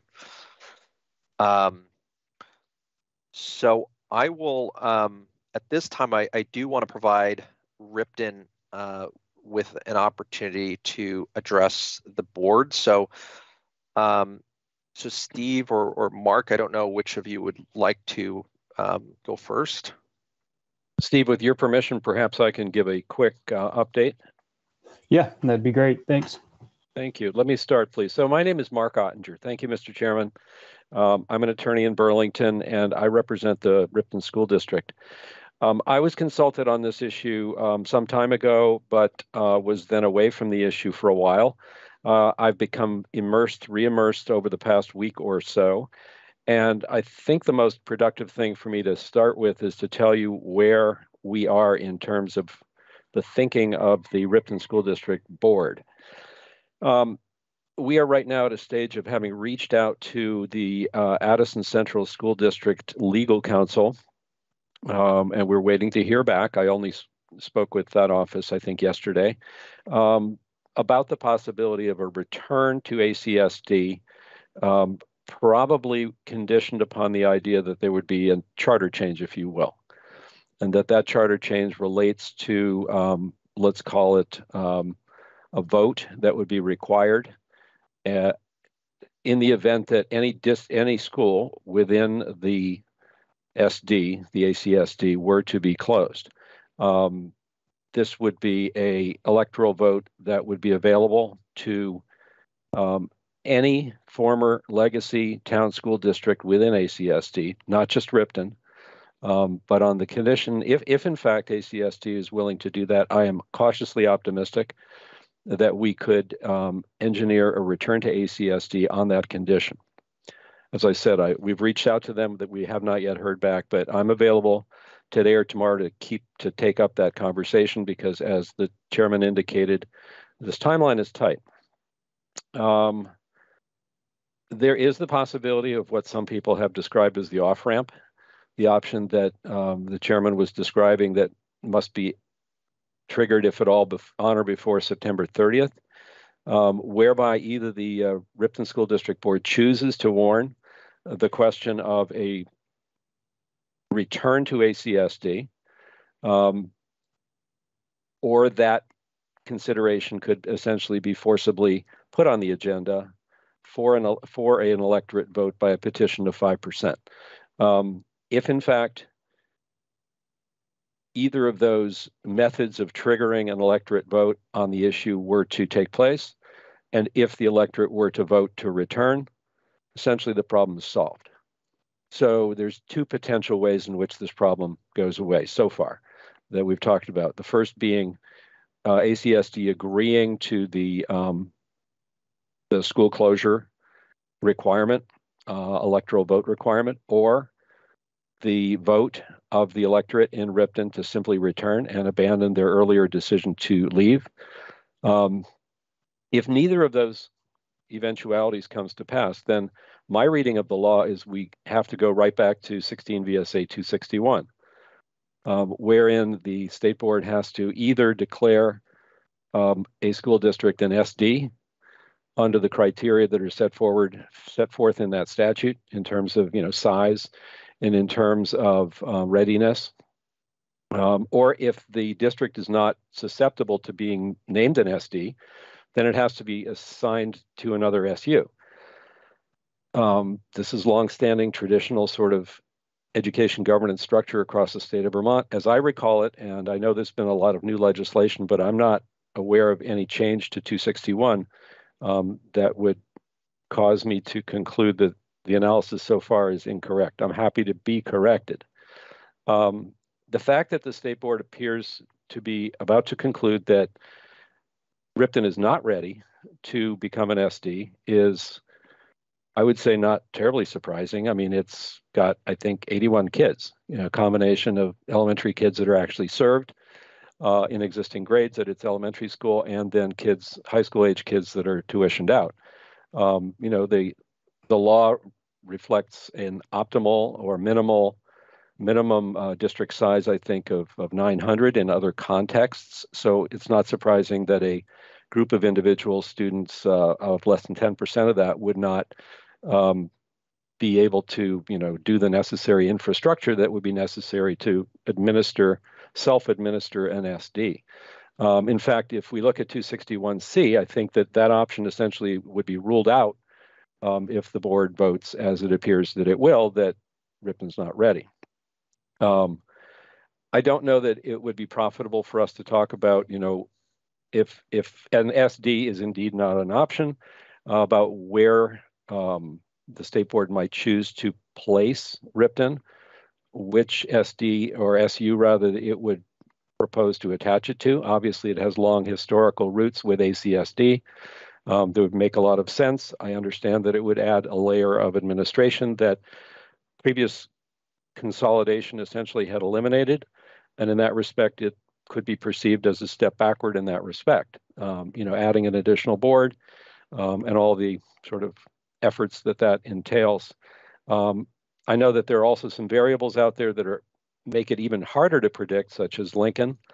I have not yet been able to find the outcome of the Starksboro vote, but Starksboro may also present a similar issue, both administratively and also geographically in that area.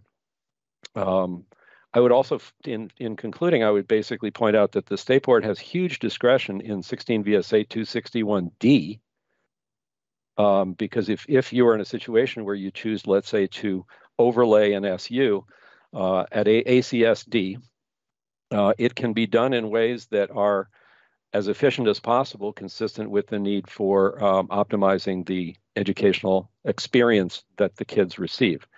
So I think that this problem is not at all difficult to solve. I think that it may be premature for us to speculate too much more deeply about which SU might receive Ripton in the event that all these other things don't come to pass. But to sort of come full circle and to conclude, I would say that my next step is to talk to the ACSD's council and see if they're amenable to the idea of reintegration with the charter change. I'll stop there. Excellent. Thank you, Mr. Ottinger. I just two things I just want to point out. One is that there's not a question on the table about Ripton being assigned to an SU. That decision was already made in January. So Ripton is, in fact, an SD. So that's one point I just want to clarify. The other point of clarification is that the draft opinion we've authored is not specific to the question of Ripton's preparedness as an SD. It speaks to Ripton's preparedness in any configuration as an SD, as a member of the proposed supervisory union, and as a member of any other SU. Just as a school district, taking all the SU considerations away, our finding was that Ripton is not going to be prepared to assume those responsibilities. So just 2 points of clarification. And if I may just say that, yes.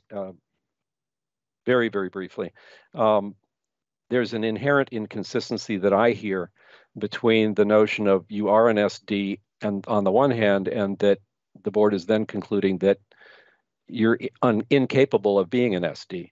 So it strikes me that I know you're not going to eventually put into effect a solution that is unsuccessful.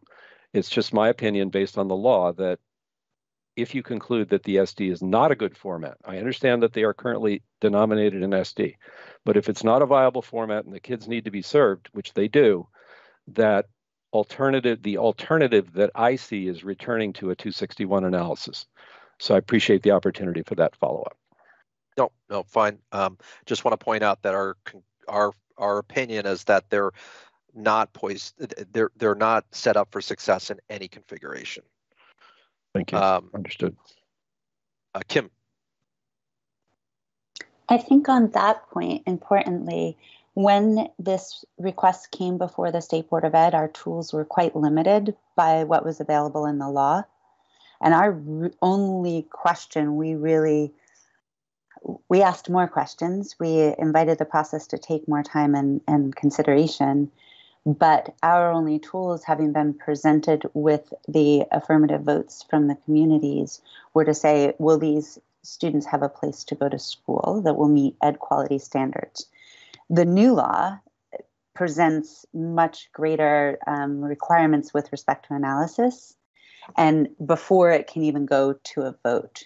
So I think given the tools that we had at the time, and that which was available within our authority, we recognized the challenges and still had to vote within the law to approve their withdrawal. And then at that point, took in much testimony to understand the impact to the area SDs and SUs and recognize that there was not a solution. And if they were to go on their own, they had responsibilities in doing so. And that's, I think, if I'm mischaracterizing, I think that was how we came to the decisions we did. Another, on a separate matter, and certainly if I got any of that wrong, Donna, Dan, Oliver, correct me. I think anybody from our board who might have remembered it differently. But the other question I have, Mr. Ottinger, is I am wanting to better understand, you are reaching out to ACSD's legal counsel to ask them if they will consider a charter change. I'm not understanding exactly how that interacts with their current status and what that would mean. It strikes me that they would still need to exercise the off-ramp vote, right?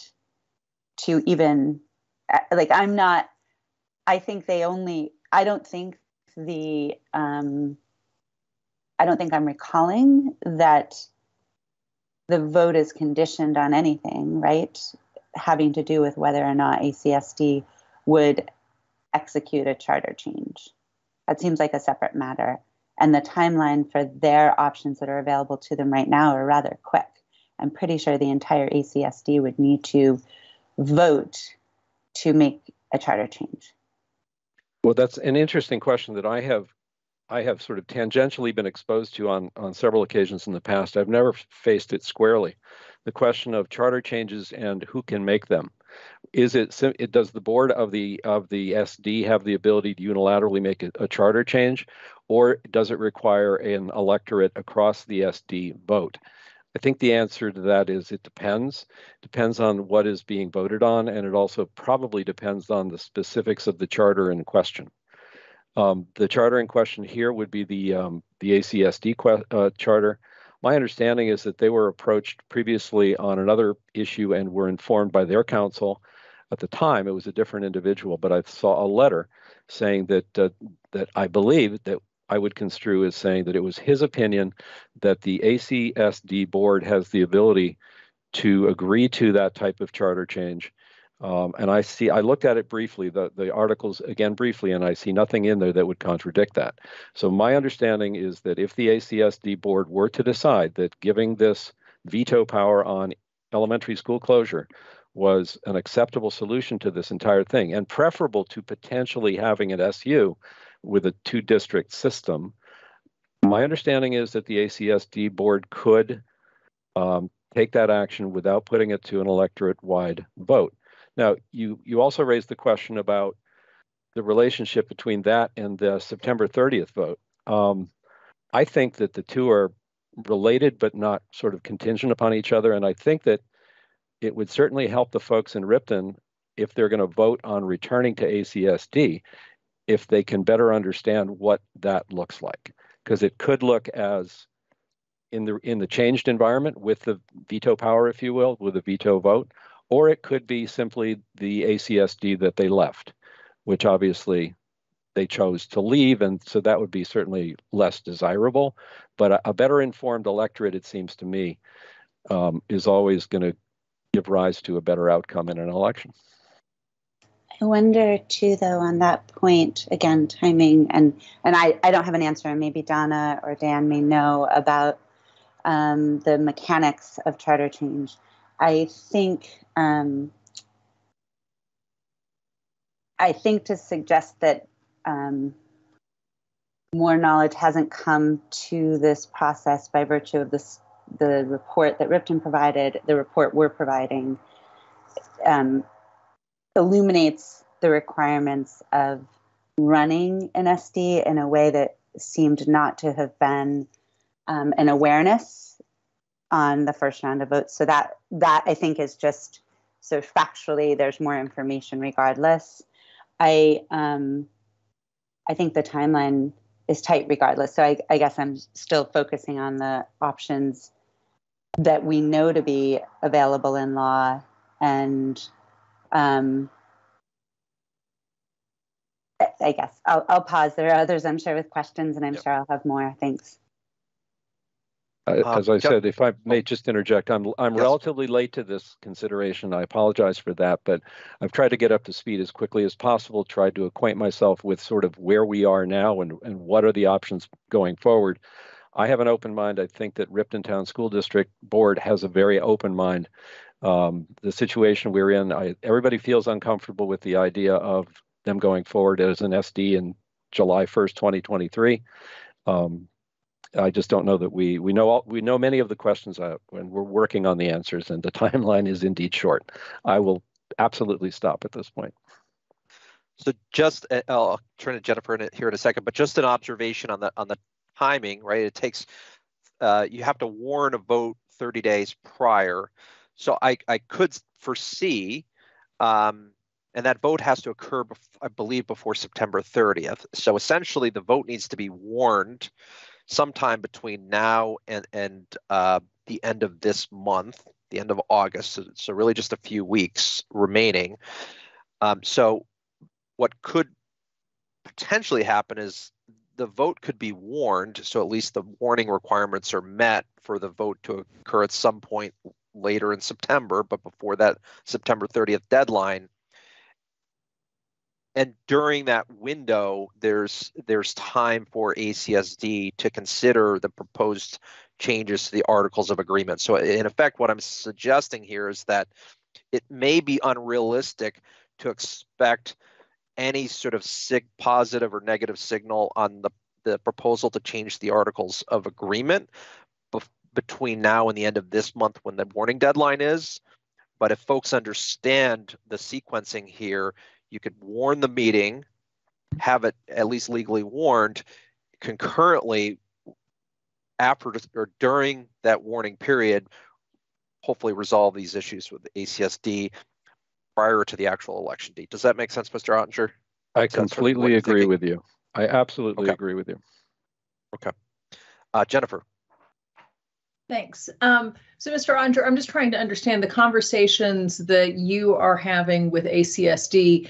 That really goes to the first option of the Ripton School Board to decide to recommend taking the off-ramp, but doesn't really speak to the remaining option available to the voters if they get 5% of the signatures to put something on to be warned for a vote.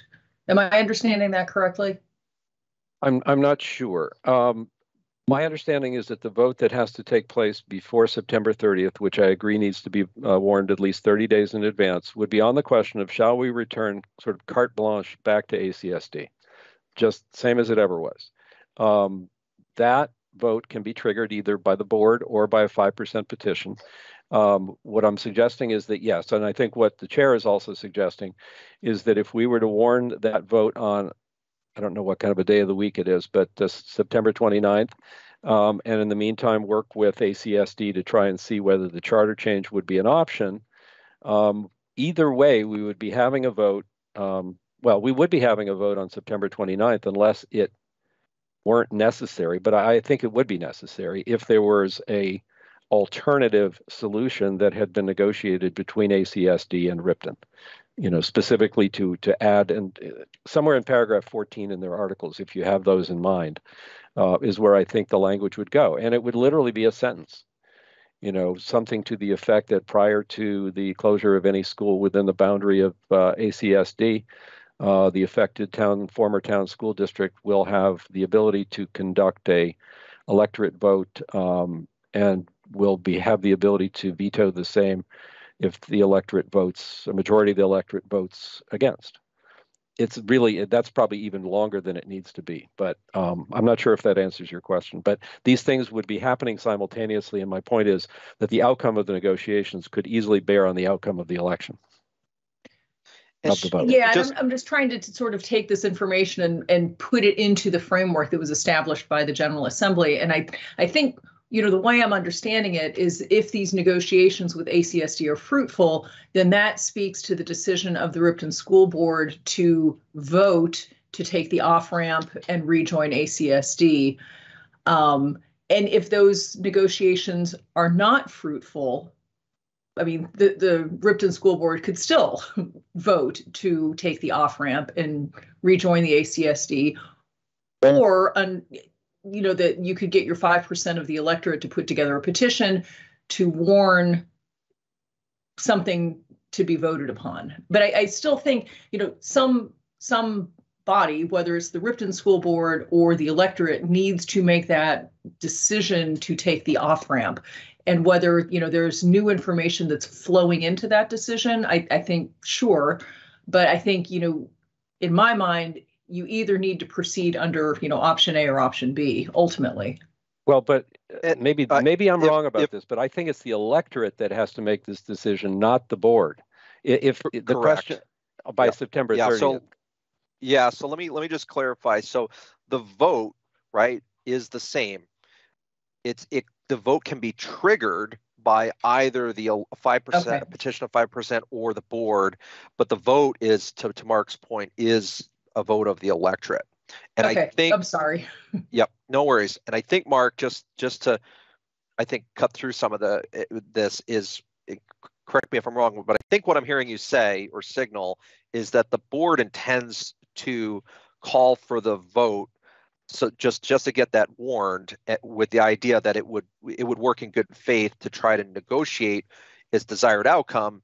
And theoretically, if it gets the desired outcome between now and, say, hypothetically September 29th, it would tell its voters, like, hey, we've got a great deal, we recommend voting for it. If it doesn't, it might say to the voters, hey, either we go forward or we don't. Am I reading that correctly?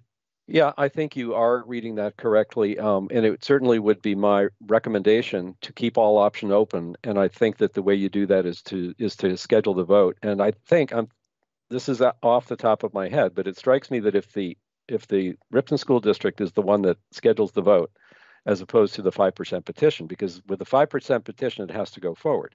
But if the school board schedules the vote and then reaches agreement with ACSD on the charter change, then I think the Ripton School Board, could either take the vote off, say it's not necessary, or they could decide to have the vote and say, well, it's actually going to be advisory. And that sort of empowers the electorate still to weigh in as much as possible. That question is something that's down the road. I'm going to correct you there, Mr. Ottinger, but if once you warn the vote, you can't unwarn it.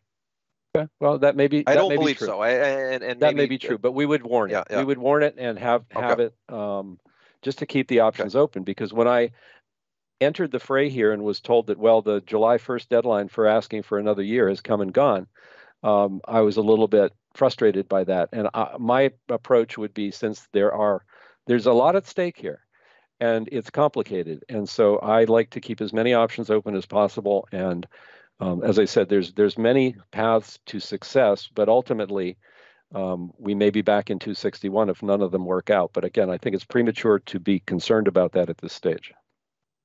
I do see Donna's hand up, so I suspect she might be able to keep us all honest here. I may have misunderstood a point that was just said, but I just want to make sure that it's very clear. An agreement to well, first of all, Mark is absolutely right. A charter change depends upon the terms of the articles of agreement themselves, and it also depends upon the statute about how you go about making amendments, which pulls into the consideration how the original articles were warned, the manner in which they were warned.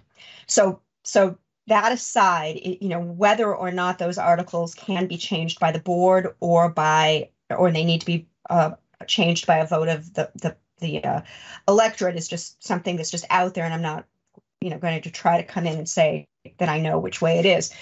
But the second thing to keep in mind is that even if whoever needs to agree to the charter change agrees to the charter change, that to have this provision about school closure, that in and of itself is not going to be enough to have Ripton come back into the fold. Ripton has two ways to come back to ACSD. Either it takes what everyone's calling the off-ramp, and there's a vote of Ripton, only Ripton, it doesn't have to be approved by anybody else, only Ripton, that it wants to come back. And then under the terms of that off-ramp in Section 4, it alone has the ability to make the decision, we want to come back. Or if at some point in the future, any point in the future, 2 years down the road, it could go through the 721 process, by which a school district joins an existing union school district. The difference between the 721 process and what's in Section 4 is that in Section 4, it's totally up to the Ripton voters. In 721, it's up to the Ripton voters, and it's also up to the ACSD voters. So the ACSD voters under 721 could say, no, we're really tired of this. We don't want you. It's not good for us to have you, or, whatever. Or they could say, yes, we're great. We want you to come. But that's the distinction between the two. They have a really short amount of time to decide on their own that they want to join. After that, the ACSD voters also get to weigh in. Mr. Chairman, may I ask a question? Yes. I don't like to sort of go third party here, but my question for Donna would be the following. Can't we warn a September 30th vote, the return vote under Section 4, conditioned upon the revised charter change? And the answer probably is we don't know. You don't know, I don't know, but I don't see any reason, I don't see any harm that would be done to public policy by structuring it that way. That isn't something that I've considered or spoken with my general counsel about, and I don't feel comfortable coming down in any way on it. I'm sorry. Yeah, I'm not sure. I mean, I would say, you know, we'd have to look at that session law was pretty specific, so we'd have to look at the words in the law. I'm not sure. I don't have it in front of me, but my recollection is it didn't look like it had that level of discretion. I think it was a binary question without sort of conditions attached to it. But anyway, I think the spirit, I think what I'm hearing, I just, before we get too far into the weeds here, I think the spirit of what I'm hearing from Ripton through its attorney is a desire to find a way to return to ACSD. It sounds like there's a commitment to doing that. I just want to return something you said before made me a little nervous. I would hate to see a scenario play out where the school board warns a vote and then say September 5th decides, well, we're not going to have the vote, because then you've taken away, you've disenfranchised the 5% of the electorate. So that does, and I don't even think you can do that. That's probably a question for Emily, but I think once it's warned, it's warned. I take your point. I certainly agree that if it was petitioned, you can't unpetition it. The board can't unpetition it, but and it would be probably at best bad policy for the board to note the vote and then back off. But so I agree with you, and I don't know the answer to your question, but I'm willing to accept the fact that option of even if legal, the option of warning it and unwarning it, it would be bad policy. Yeah, and I think on the condition, I just trying to condition the vote, I think it creates some additional complexities. I think the original sort of idea of warn the vote, have the discussions in parallel. The voters are going to know before the vote how things are looking, whether they're going to get the desired outcome with the charter change or not. And it's a small enough community. I don't think it's. I mean, Steve, feel free to chime in here, but I think it's safe to say folks are going to know before they go and vote, whether they feel like they got what they wanted or didn't. So if they feel uncomfortable with it, you vote it down. Understood. I love Steve's input. I hate to dominate the conversation. I thought I was going to have about a 5% role. But yeah, we are indeed all working. We're all rowing in the same direction here. How we get there exactly, I think we're trying to predict the chess match many moves ahead. I think that as soon as we find out whether ACSD is willing to work with us on the charter change, that will either way, that will limit the algorithm quite a bit.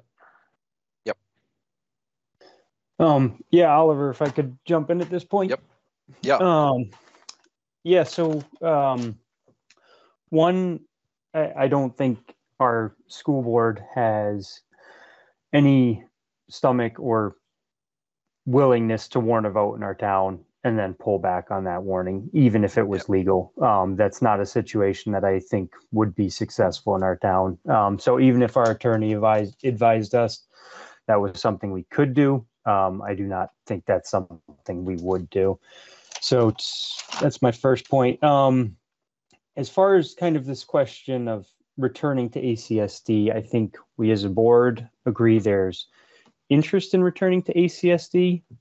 However, it's one conversation if we are returning carte blanche, as Mark said, to ACSD as it was, and it's another if there's some protections in there. Those are just two different conversations we need to have with our town. So that's part of it. I did kind of, as my comments on this whole process, I did want to take a moment and just acknowledge the time and energy the State Board of Ed and the committee has put into this review process.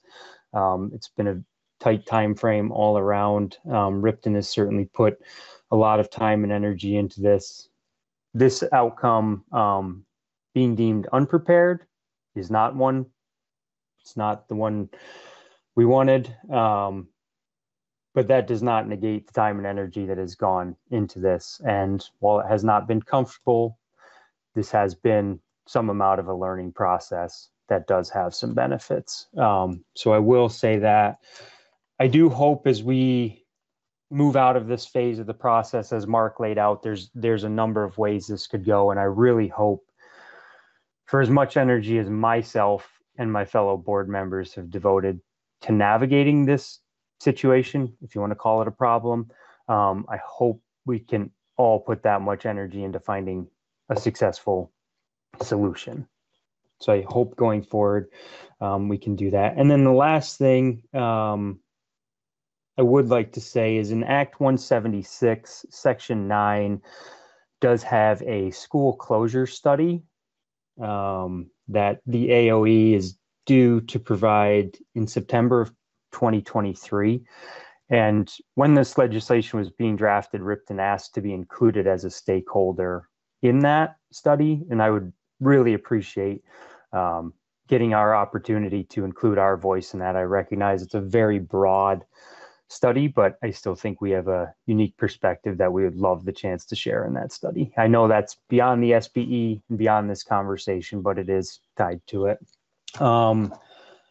With that, if the SBE has questions for me, I'm happy to answer. I can tell folks our plan at the moment is to hold the informational meeting that is required of us in Act 176 on September 21st. So that is in the works, and that's all I have. So if people have questions for me, I'm happy to answer. Great.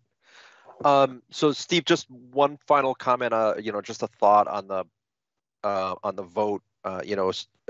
If you decide to move forward with warning the vote,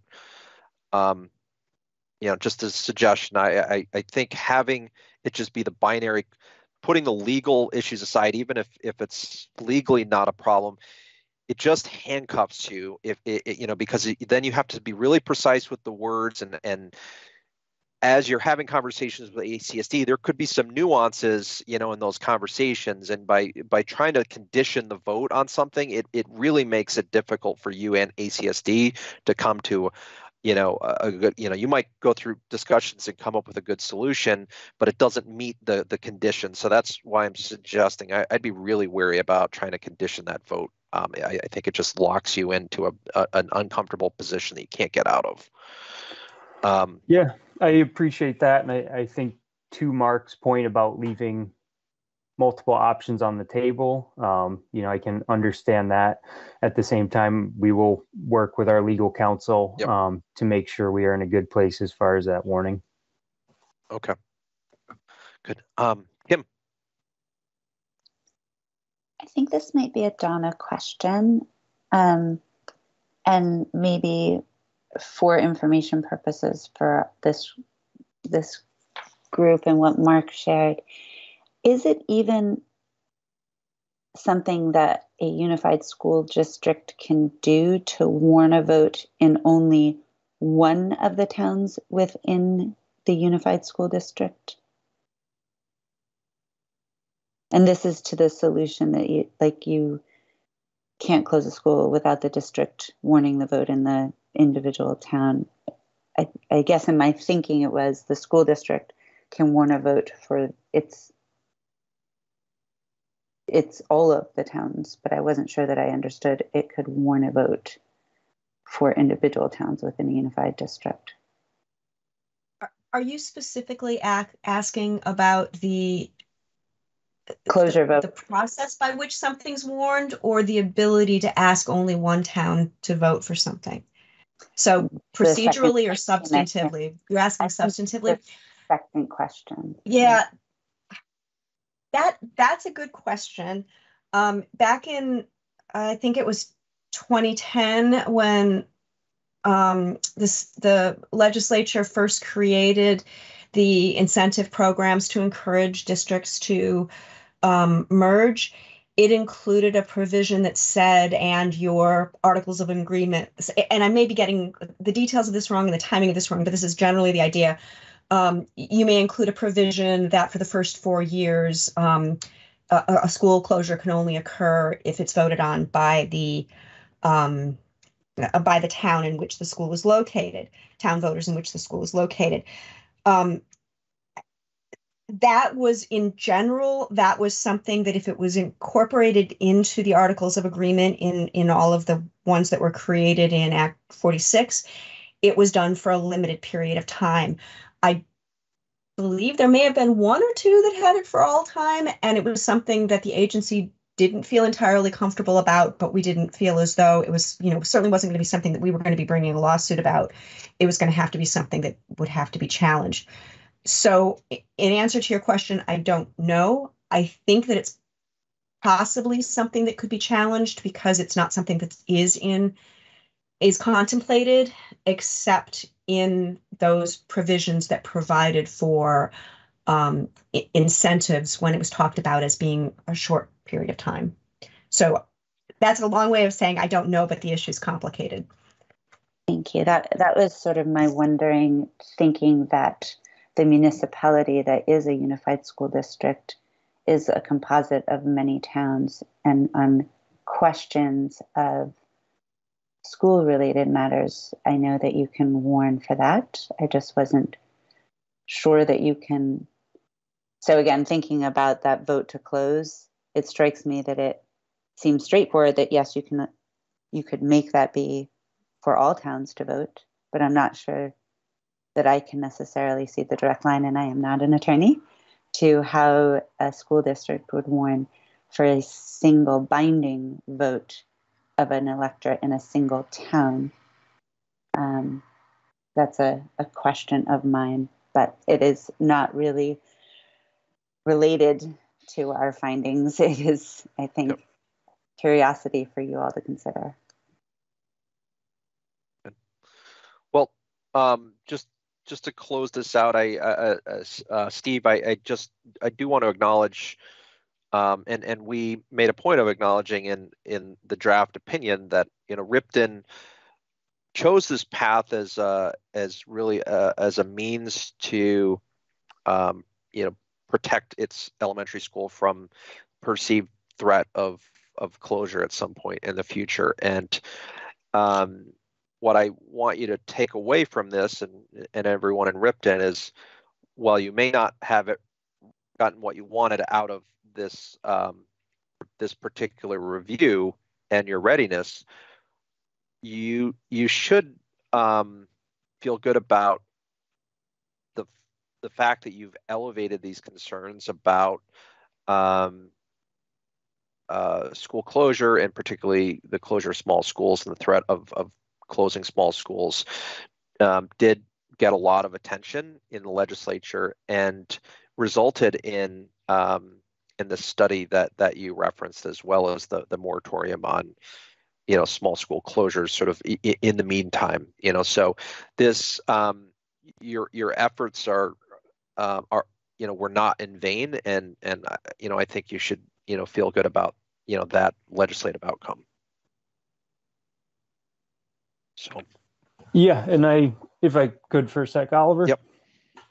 Yeah, I appreciate that, and it has been a tremendous amount of work. It's been a very long endeavor. I think what's important for us in Ripton, and I suspect other small schools, I don't intend to say that I speak for all small schools in any way, but I think it's important that we do get to a space where there is some protections.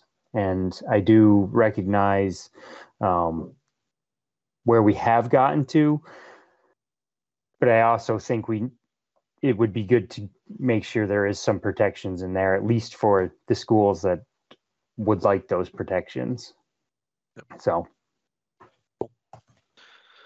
Okay, so with that, I would entertain a motion. Jennifer? Sure, thanks. I move that pursuant to Act 176, Section 4, subparagraph D3, the State Board approves the subcommittee's draft preparedness statement as the State Board of Education's final written advisory statement detailing the factors underlying its conclusion that there is a, quote, reasonable risk, end quote, that the Ripton School District will not be able to be prepared by July 1st, 2023 to assume the responsibilities of a standalone supervisory district, a school district within a yet to be established supervisory union, or a school district that is a member of an existing supervisory union. Now you've heard the motion. Is there a second? It's been seconded by Kim Gleason. Is there any further discussion?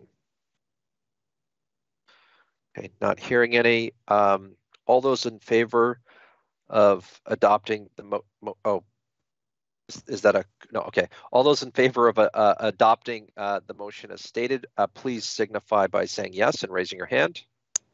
Yes. Yes. Okay. And those opposed, please signify by saying no and raising your hand. Are there any abstentions? It appears that the motion has carried unanimously. The motion has indeed carried unanimously, and you've adopted the report. So we will we'll finalize the report. There's one blank section in there just to note the vote, and pursuant to Act 176, we'll post this and distribute to the Ripton School District. So with that, that's a good segue into item L, which is just to have discussion on sort of prep discussion, continued discussion, if you will. We started this, as you may recall, back in June, discussion around Addison County governance issues in general. And as we sort of previewed what was happening back in June, you know, there were and still are a number of variables. Ripton is certainly one variable. We also had the Starksboro withdrawal. So I do want to highlight for the board's benefit that the ratification vote was held on Tuesday, and that failed. So the Starksboro withdrawal effort has come to an end unless there is some sort of a petition to reconsider, which could happen at any point within the next 30 days. So we won't have finality on that until that 30-day window closes. But for the moment, the voters within the Mount Abe Supervisory District have declined to release Starksboro. So we essentially at this point now have Ripton, which, you know, looks like it could potentially be returning to ACSD, and that leaves Lincoln. So we've asked for Jennifer Samuelson, following the July meeting, did send a note off to the Lincoln School District asking for its thoughts on you know, its preferred configuration and sort of where things stand with their preparations, et cetera. So hopefully we'll have some information relative to that. We've also received comments. I had reached out to the neighboring supervisory unions in the region. I did this week receive written comments, which I've shared with everyone and are posted on our website. The net of it is that those SUs are opposed to having any of these districts assigned to them. They do not support that for a variety of reasons, and they've outlined those reasons. So we'll have, you know, we have some new information here to continue to digest. But, you know, as I reflect back on where we were at in June, where we were potentially looking at Starksboro leaving MAUSD, and what that might mean in terms of an SU configuration, I personally was of a mind, and I think others were as well, and Secretary French, I think you alluded to this in your recommendation with respect to the Addison Northwest and MAUSD proposed merger, that sort of continued fragmentation at the will of the voters within, that particular supervisory district might suggest that there is voter support for an SU configuration. And I note that in materials that the Mount Abe Supervisory District Board provided to the electorate in advance of Tuesday's election, they identified a number of issues for the voters to consider. And one of those issues, in addition to the financial and educational impacts, was the potential that they saw of them being deconstructed into an SU. So had the voters gone a different way, we could interpret that as voters supporting the deconstruction of MAUSD. But I think in view of the outcome of that vote on Tuesday, I think that further reinforces the position, that we have held as a board, that, if a district clearly expresses a desire not to be deconstructed, as was the case with both ACSD and with Mount Abe, the Mount Abe ACE board, and at least indirectly sort of affirmed by its electorate, deconstruction of a supervisory district, in my view, is not a particularly appealing option. Nonetheless, we're going to have to figure out how to deal with at least Lincoln, potentially Ripton, depending on what happens with Ripton. But given our findings in our review of Ripton, which extended to this proposed SU that Ripton had offered with the full support, unqualified support of the Lincoln School District, is going to lead to some difficult conversations at our meeting next month. So with that laid out, board members, questions, comments? Jennifer, I think I see your hand up. Yeah, I'm just thinking, we had talked about having this conversation at our September board meeting, given that we're looking at some school districts that have been or were expecting to go live by July 1st, 2023. I'm wondering, though, if Ripton warrants its vote, that vote will most likely occur after our September board meeting. It sounds that way. So we may need to begin preparing for some sort of, we may have some conditional decisions to make. And in the case of Ripton, I think we need to remember we already made the decision on Ripton in January. So we don't necessarily need to make a decision with respect to Ripton. And I guess what I was getting at is, I think Ripton and Lincoln were always sort of thinking that they might form their own supervisory union. That option definitely falls away if Ripton decides to rejoin the ACSD, which then really does leave Lincoln by itself. Yep, exactly. But we've also concluded, I think our findings are pretty clear that proposed SU is not realistic. Kim? I was going to sort of highlight that in our findings, there was no scenario. And the third, the SD on its own is not viable. The SU as proposed, not viable. And certainly not in the timeline offered. The proposed fractional employees, the licensure issues, there were no shortage of reasons for which that was not a viable solution.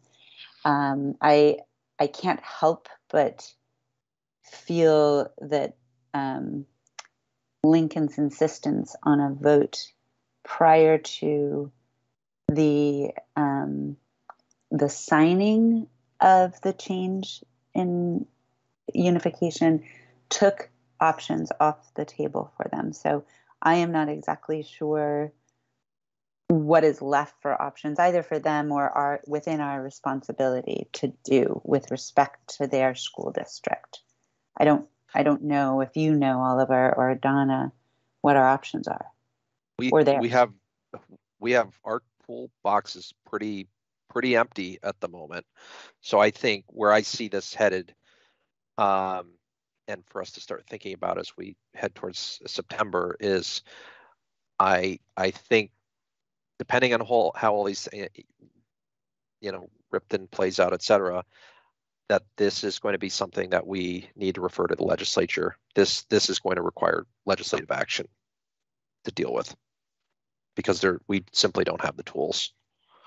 And again, unfortunately, they spent considerable time in crafting session law to address specifically Lincoln's situation. Yep. And consequently, given the timeline of the legislature reconvening and the need to put a budget before the voters in Lincoln, I'm perplexed, and I don't even know what recourse exists. So to Jennifer's question, like I'm sure before we need to make a decision, options will be outlined for us. It is not obvious to me. I'll be even more blunt and direct than I normally am. That move earlier this year was reckless and irresponsible.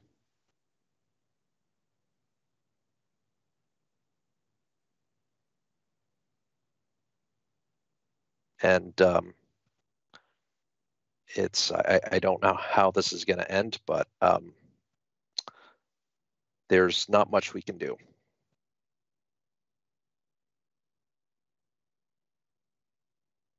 So that's what I was afraid of. Other comments or questions on where things stand in Addison County?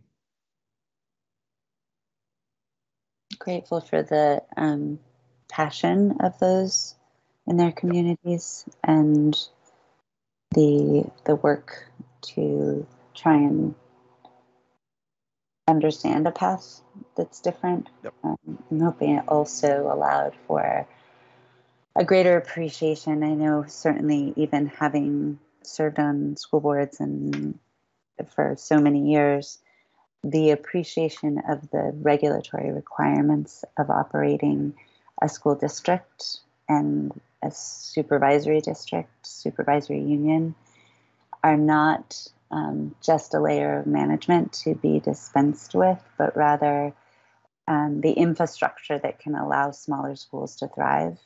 That became very apparent in the course of the experts we brought to talk to us about whether the report laid out a path that seemed to reflect the requirements.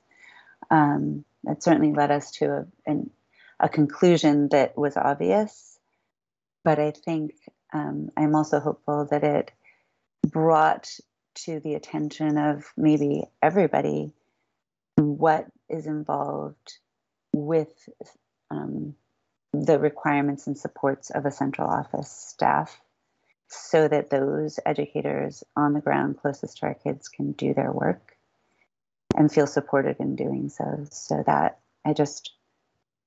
I highlight that as being a takeaway that I think is valuable for all of us. No, and I just, again, if the folks from, if the self-selected representatives from Lincoln had not done what they did, they would have been under these very carefully constructed provisions within Act 176 that would have given them the ability to delay operations, which would have provided them and others with more time to think about this. And that was a consistent theme we heard from the experts who testified before our committee on the Ripton status report, was that this is a multi-year process, and trying to do this this much work would require more time. But because they chose to take the expedited path and get out in front of the law, they locked themselves into this unrealistic date. And they also took away, and this is the thing that I find really very troubling, they took away from their voters the opportunity to have the off-ramp that Ripton has. And that really puts the folks in Lincoln in a really uncomfortable position. But most importantly, and the thing that really makes me pretty upset is the potential impact that has on students. I agree, Oliver, and I think a piece we really didn't touch on, but that is the ability to finance or fund through the electorate, transition funding, borrowing, all matters that would be necessary to stand up a district under any circumstances. And that seems not to have been planned for. I mean, it truly, I know Ripton had thought they had an avenue for that. It seemed that was not sort of allowed for in the way it was structured. So we recognize there to be some challenges that may require us to recommend changes to the law, but we just simply, I feel frustrated for the situation and concerned for the outcome. So, to be continued next month, somewhere we'll probably be in a few different locations in Addison County. So unless there's anything else, I think we can actually move on to item N, which is public to be heard. Unless there's anything else on about our September meeting. Again, the reminder to please complete the doodle poll so we can lock in a date for that.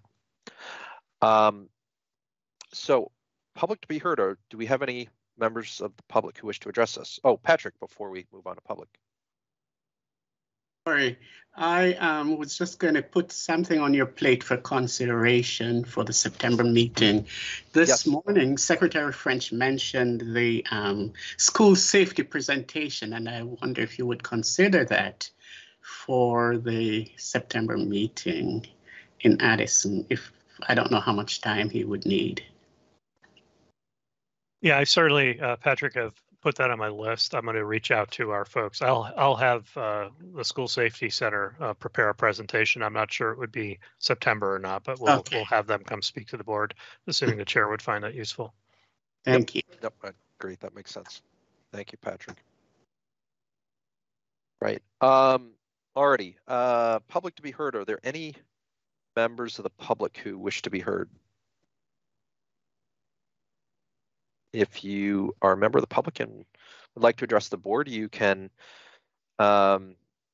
raise your hand. I see somebody just put their hand up. Let me see who this is. So there's a phone number dialing in ending 01. Suzanne, if you wouldn't mind unmuting them. Actually, I think I can unmute maybe.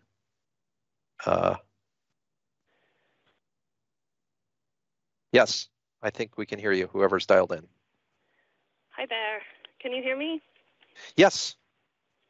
Hi there. My name is Jeannie Cash. I'm a resident of Ripton, also the Ripton school bus driver for the past 3 years.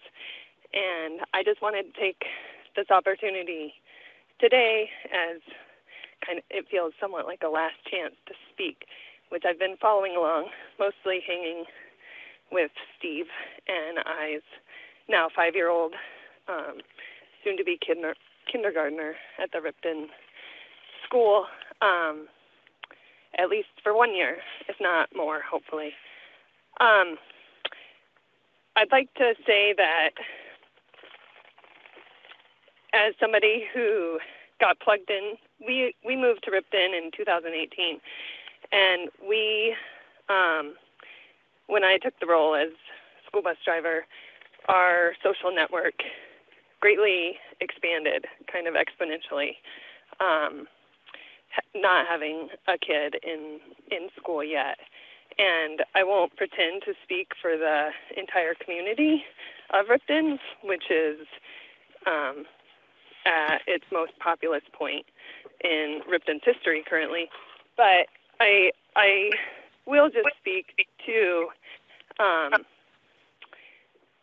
the fact that within my conversations around town currently, there seems to be an understanding that if the State Board of Ed deems us, the Ripton School District, not to be able and ready to be our own supervisory district, which it has, then the State Board's role of education is to place us within an existing supervisory union, which it was never stated that has to be a willing supervisory union that we get placed with, or any withdrawing school gets placed with. It's either a stand-up supervisory district on its own, or an existing supervisory union.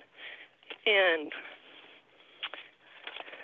I feel like the elephant in the room that has somewhat been discussed but not totally just brought to full attention is that without some protection for rural school closure, there exists the real potential for the town, our town, to vote to stay the course and push onward, because as the off-ramp has been coined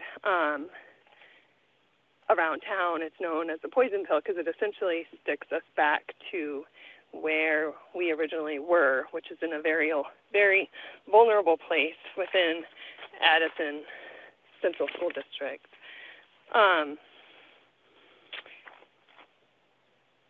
Which is, I think, what Mark Ottinger is trying to line up with to ensure a vote is successful and off-ramp is taken. If the State Board has power or power of suggestion for Addison Central School District to amend its articles to offer some protection to small schools. Not that they can't ever close them, but that it puts the voice and the power in the people of the town. Weybridge voted not to withdraw. There exists, people don't want to keep their schools open if they need to be closed, but they want to have a say. And that is originally what Ripton set out for, was a voice in the matter. And if Addison Central knew that the alternative was that they were going to be reverted back to a supervisory union, maybe there would be a better chance for an amendment to the articles and Ripton townsfolk to vote in the affirmative to return. I'm curious, the State Board always wanted Ripton School District to have a contingency plan. What's your contingency plan? What's your contingency plan? And I haven't heard what the State Board's contingency plan is for the event that Ripton does not vote to return to Addison Central and take this off-ramp. I'm not saying that that is what's going to happen, but I know there's a lot of passionate people in this town who have belief that we could go it alone. And I'm just curious, I know you probably won't respond, but to what your contingency plan is for that situation. Thanks for hearing me out. I hope the connection was all right. And thank you for all your time. Have a good day. Thank you. Your connection was fine. We heard all of that. So we appreciate you taking the time. Are there other members of the public who wish to address the board? If so, if you're on the line, you dialed in, you can press *5 to be recognized. If you're in the Teams meeting, you can raise your hand. I'm not seeing any hands go up. So I think with that, I would entertain a motion to adjourn. Okay, it's been moved by Jennifer Samuelson. Is there a second? Seconded by Patrick. It's been seconded by Patrick. All those in favor of adjourning, please signify by saying yes and raising your hand. Yes. Yes. Yes. Okay. Those opposed, please signify by saying no and raising your hand. It appears that we have voted unanimously to adjourn. Thank you all, and we'll speak soon. Take care. Thanks so much. Bye-bye. Thank you. Thank you.